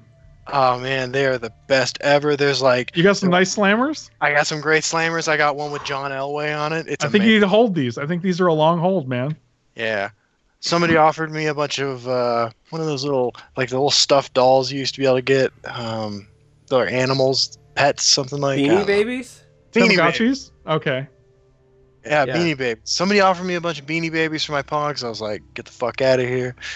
What do I look like, a sucker to you? Yeah, I got this. I just can't wait till we're off the air and I get chewed up by Justin because he's like, dude, I told you about the Bitcoin. You assumed my cryptocurrency gender and I was offended. Dude, I do not do that off the air. I shouldn't have said anything about Bitcoin. No, hey, I think it's all better slammed for it because I brought it up. So whatever. I'm gonna get doxxed by some Bitcoin nerd. Nice. Yeah. Get a load of this guy. He made fun of our cryptocurrency. Yeah. We did it, Reddit. My first ever cosplay will be me in just a giant Bitcoin costume. That's awesome. Nice. Yeah. I'm Bitcoin man. Absolutely. All right. We did have 2 interesting questions before we got on the Bitcoin rant. The first one was, what theme would you like to have for the next non-story expansion? That's a good question. Fallout. Morrowind would be my choice. I think for me it would be Oblivion, just because they, have all of Oblivion to kind of work with. Yeah, they have a lot of backstory to go through. That's true. What I think would be really cool is if they just did a complete 180 and they were like, here's an Elsewhere expansion. We're just going to give you a bunch of stuff you haven't even seen in the games yet. Oh, that would be, but they can do that. Yeah, it's true. There's a lot to pull from. Yeah. Yeah, or just do Fallout. That's cool, right? That's totally that'll fit thematically. Absolutely. So I'm gonna equip my Dunmer Nightblade with a rocket grenade. Quick thought on Fallout. I want them to, instead of making a card game, I realized the other day what I'm missing in my life digitally. So as somebody who's played a lot of games, card games for sure, but a lot of games, including plenty of tabletop miniatures games, like Mage Knight, Hero Clicks, those, all of that. What I want in my life is like the digital version of like strategy tabletop games, right? Like, I've played Shardbound on stream a bit, and that's close, but that's still kind of a card game at its base. I want to, like, open packs to get my units, but then I also want to build armies based on, like, a point system, and I want to be able to get, like, alternate art versions of my units. And I think Fallout could be an IP for that, because I could have, like, different guys in power armor or whatever, and you make, like, a mini army and go fight on a tabletop, but digitally. Yeah, I could see that. I mean, the problem is, like, there's, like, 1,000 ideas. Like, there's so many ideas that it's so hard to implement all these things, Like, the idea of, like, picking an idea out of the air and, like even if you really love it, like, and having that become a thing is so minuscule, Oh, yeah. No, I realized a long time ago I'm a very, like, niche audience, and the thing that I want is not what everybody else wants. Right, yes. Like, ever. I think that's true. But it doesn't make me want it any less. Right, of course not. It shouldn't. So one of the other questions we had was, what meme deck would you want to become mid-tier viable? Dwemer. Yeah, Dwemer is a good answer. It's the only one likely to go from meme to actual. Yeah, they're like, close. They're real close. I agree. I mean, I have, it's one of those things, like, with the right draws with the cards you have right now, you can win games on a ladder with Dwemer. Yeah, it's not impossible. Right. For me, it's Reanimator. As somebody Yeah. who, like, one of my favorite decks when I was very early in my Magic career, I loved playing, like, old school, Ashen Ghoul style Reanimator, all sorts of weird stuff. And, like, Solitaire is close, but, like, I want an excuse to play that 2-drop where you draw a card and discard a card so that I can, like, cheat something onto the board super early, right? Like, I know that there's some balancing issues there, and it would be kind of hard to fine-tune, but I would really like to see that as an option. Wasn't there a card that destroyed a graveyard, a discard pile? Yes. Like a new one? It's Banish. That's not the card. The card is Memory Wraith, and it banishes your opponent's graveyard. Yeah. Okay. Yeah. Yep. Yeah. So, get wrecked. Absolutely. they're predicting your Reanimator strategy, and they're preemptively printing this. Yeah. One of the things I like about the kind of like hate cards, if you want to call them that, in Legends is, and there are not very many of them, but what I like about them is that because this format has no sideboarding, because the game has no sideboarding, right? Like, what these are just like safety valves in case something goes horribly dramatically wrong. Yeah, you just main deck these cards, and you're like, well, I'm going to seal out of this deck on the ladder, so. Right. And I think that by virtue of their existence, even if they're never really played, they'll cause people to make different decisions about what they put in their deck and what they take on the ladder, especially right after the expansion drops. And I think that, we've mentioned in the show before that the illusion of change on the ladder creates change on the ladder. And these cards' existences will probably make people make different decisions without ever actually doing anything. Yeah, I agree with you. Like, their existence causes you to play differently or build a deck differently, so. Right. Yeah, I mean, the number of people who the minute we revealed Memory Wraith said Scout is dead was pretty overwhelming, even though I fully don't believe that to be the case. But that's not how that works. Like, it doesn't work the same in practice as it does in theory. Yeah, but the thing is perception is reality, right? So Scout will drop in popularity, even though it might not have dropped in power level, just because of the existence of other cards. Yeah. But traditionally, people wait for the actual, like, if you start playing Memory Wraith, like, then we'll, adjust our plans. But right, like, you don't just assume everyone's going to be playing Memory Wraith randomly and then stop playing your tier 1 deck. I'm sure just enough people will. Maybe, yeah, definitely. There's definitely going to be some people. I mean, there are those people who, and it's not a terrible strategy. Memory Wraith's an interesting example of this because Control Mage is pretty bad against Ramp Scout. And Ramp Scout often beats Control Mage by the endless value it can achieve with Solitaire and Looping Parthenax. So a 5/5 for 5 is something you can win with in a control deck because, like, who cares what you win with as long as you take control of the game. So it's not like it's a bad card in other matchups necessarily. It's still a 5/5 for 5, yeah. Right. Yeah. We also had a question about what tribes you'd like to have expanded on, right? So, like, obviously Orcs is a known synergy, but what are some of the other ones? Argonians, maybe? Yes! Yeah. Like, there's no real, like, there's not a lot of Argonians, so. There's no coherent strategy yet with them. Right, there's no Argonian strategy, yeah. They're suffering from reptile dysfunction. I'm sorry. That was very good. I liked it. Yeah. Yeah, timing is good. I would like to see some sort of, like, Khajiit strategy developed that wasn't pilfer based. Yeah, I agree. Which is hard because that's kind of their identity.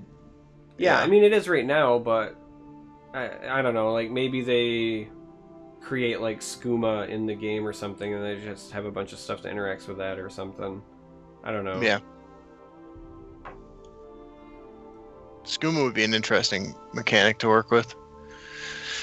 There are cards in Hearthstone I'm thinking of that, and actually there's the Spear item card in Legends too that buff your creatures or damage your opponent's creatures. I can see Skooma being sort of a modal card like that.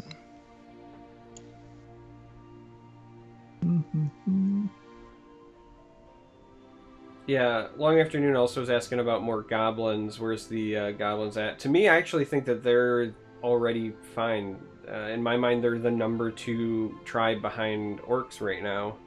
Yeah. Goblins works well enough already. I don't want to deal with more of it. I agree.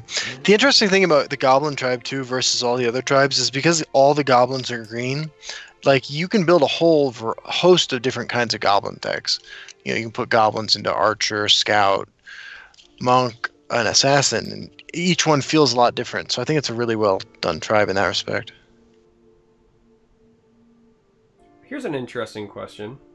JT Graphic asked, do you think there is value in not using the new cards to capitalize on the lack of expertise and experience on the ladder to advance faster early on in the month? I'm assuming he means like once December rolls around for that season.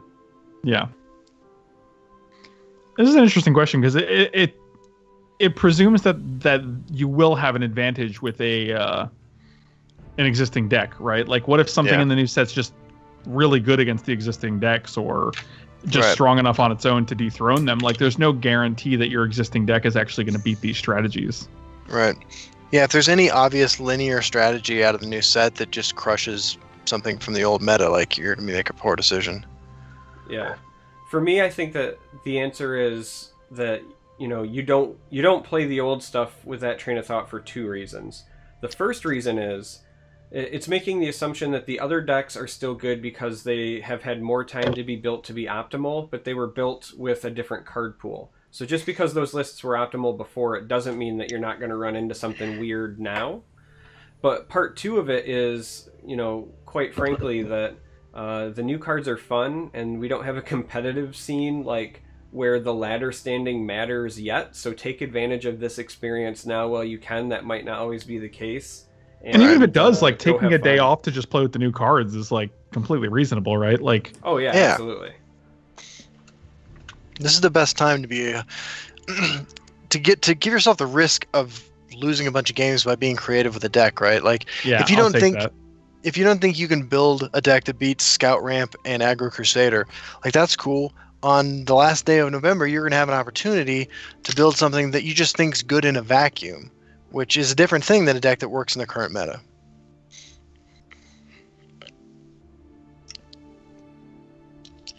All right, let's take I don't know, like just a couple more and wrap it up. We are actually coming up on 3 hours now. This is officially the longest that we've ever ran, which is saying yeah, we're hitting that 3 hour mark. Yeah. We're getting really bad at this, dude. I ran out of gas like 20 minutes ago. I was exhausted by the Bitcoin discussion. I've been stifling yawns. Yeah. Yeah, I have noticed. I can't stop thinking about vaping. Yeah, well, as somebody with, you know, mental illness, insomnia, and 2 small children, I gave up on sleep a long time ago, so I'm in it for the long haul. Nice. At least you know what you're in for, so. Yeah, I'm committed. Somebody wants to know what Hunter's favorite toy is. Hunter has a Kong. If you guys aren't familiar, it's like they're like red or black usually. They're really big and round. They're thick rubber, and they're great for dogs because they're basically indestructible. And you can either throw them, or they can you can put treats in them, and they can chew on them and try to get the treats out. So it occupies them, and that's probably his favorite thing. Yeah, the snowman shaped things. Yep, definitely. Yes. And you can also put peanut butter in those as well. Those are also that's also a good idea because it occupies them for like ever. Right, Chief? Yeah, it's especially cruel to my dogs because pugs don't have like faces, right? Like everything is mushed, and so they can't get into the Kongs or anything. Hunter's got a long snoot, so he's good. Yeah. Did you hear your name? Is that why you're over here now? Okay. All right, let me refresh this. I'd heard that we were supposed to be getting potentially like one more release in the near future. Somebody had said it in chat earlier, but I haven't seen any news. I've been watching Twitter and watching Reddit, and I didn't see anything, so... Oh, you mean a card? A card? Yeah. But let me ask a nebulous question that maybe spark some hype for the next few days. Charmer, have you checked your email since we started doing this? I have not. I have my email turned like off when I'm doing this, just so that I don't have the notifications going off nonstop. All right, I was just curious. All right, something's happening, ladies and gentlemen.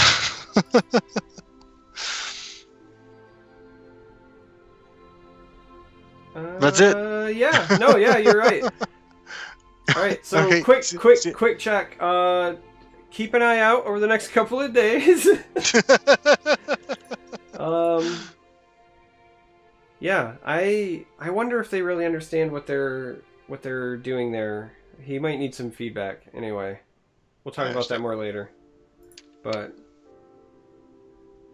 all right. Well, the best part about like. And you know, Frank, this might be old hat to you because you've been, you know, a known name in the gaming community for a while now. But like one of the cool parts of this experience for me as a guy who didn't have a lot of gaming background and started playing Legends because I thought it looked fun, and bought a webcam because I had a Target gift card I didn't know what to do with. That's a good reason. That's legit how it happened. I signed up for this medical study actually, where I was like, they're promising me $250, and then they paid me in fucking Target gift cards. So I was like, well, okay. So anyway, like is like people like they want to know your opinions on things, and they ask for your feedback and shit, and it's very disorienting, you know, like offering my thoughts on stuff like this. And so to get these sorts of emails or these sorts of questions on the thing, it's really humbling, and it's an experience that I'll never forget, you know, long after this ride is over. Yeah, I agree with you 100%. Once you feel like you're a part of something bigger, and like your opinion is really valuable and something that you enjoy a lot, like Elder Scrolls Legends or, you know, whatever your game may be, like, it's super awesome. I agree.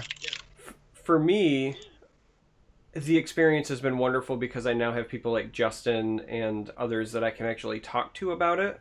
Because in the past, on a few rare occasions, because I worked in a comic and gaming shop and I knew a couple of people, I was able to play test and preview things for other games, but it was like back pre-internet. So I play tested some of the Mage Knight stuff for WizKids, and I play tested some stuff for the Decipher Lord of the Rings game when that was around. And I remember I enjoyed it, and it was some of the most fun I've ever had playing games, but it was during the NDA days, so I couldn't talk to anybody about it. Yeah, right? I know that feeling too. There was no like live reveals. There was no like Reddit threads. There was literally like I get an envelope in the mail, and like me and the 3 people who signed the NDAs can play it and have fun, and then you don't talk about it, right? So that's it. That's the extent of it. Yeah. Yeah, this has been not only like enlightening, but I agree with Justin. Some of the most fun like I've ever had, and I will certainly take this with me long after I'm done with it. So agree completely. Yeah. Rock on. Frank, I want to thank you for coming on the show, man. You've been an amazing guest. I've really enjoyed having you on here, and it's been fun talking to you too, and we'd love to have you back. I would love to. You guys have been awesome. Like, this has been a blast. Thank you very much. And I'm looking forward to finishing our Bitcoin conversation too, so. Absolutely. I mean, maybe you'll invest in my Nigerian offshore banking industry with your Bitcoins. Don't you have an uncle that needs some kind of medical surgery? I thought you emailed me earlier. Look, I can't save my mom if you don't put $50,000 in an account for me. My name will be on it, but you'll have complete control over it. Totally makes sense. I can't. What could possibly go wrong? Listen, I'm in a jail in Florida, and I need you to send me bond money. Oh my God! I need you to send it Western Union. I need it wired. Dude, when I was in prison, my grandmother received a call like that from someone claiming to be me, and she's like, "That's messed up, dude." I called her, you know, like as I would like once a month, and she told me the story. And she's like, and of course I knew it wasn't you because like I knew which prison you were at. I was like, oh shit. That's messed up, dude. Yeah, that's funny. I hadn't thought about that in years. That's good. Yeah. Hey, is this Justin's my grandma? Yeah, exactly. That is so funny. Oh, well, yeah, this was fun, and we look forward to doing this again. We'll have to get together sometime and play games as well. Yeah, that'd be sweet. I'm sure we'll be in touch on Twitter too. So sweet. You guys can also follow me on Twitter if you want it at Frank Lepore. So yes, absolutely. I encourage everybody to do that, and don't forget to check out Frank's content at channelfireball.com and then the Channel Fireball YouTube page as well. They got a lot of great stuff over there, and he does some pretty interesting stuff. And I'll just like you guys, I'm sure I'll be streaming more Elder Scrolls Legends when the new set drops. So that should be sweet. Looking forward to playing that bad boy. Yeah, me too. Yeah, I'm putting Frank's Twitter in the chat, his website, which also has a link to his Twitch. He does stream if you love Magic content. He's great for that as well. So. Yeah, this was awesome. I'm glad I got to chat with you guys for 3 whole hours tonight. Yeah. Yeah, dude. 3 hours you'll never get back. Yeah, sorry, dude. Go grab, take this guy out. Yeah. All right. Awesome. All right, guys. Have a good night, though. Good night. You as well. Peace out, Frank.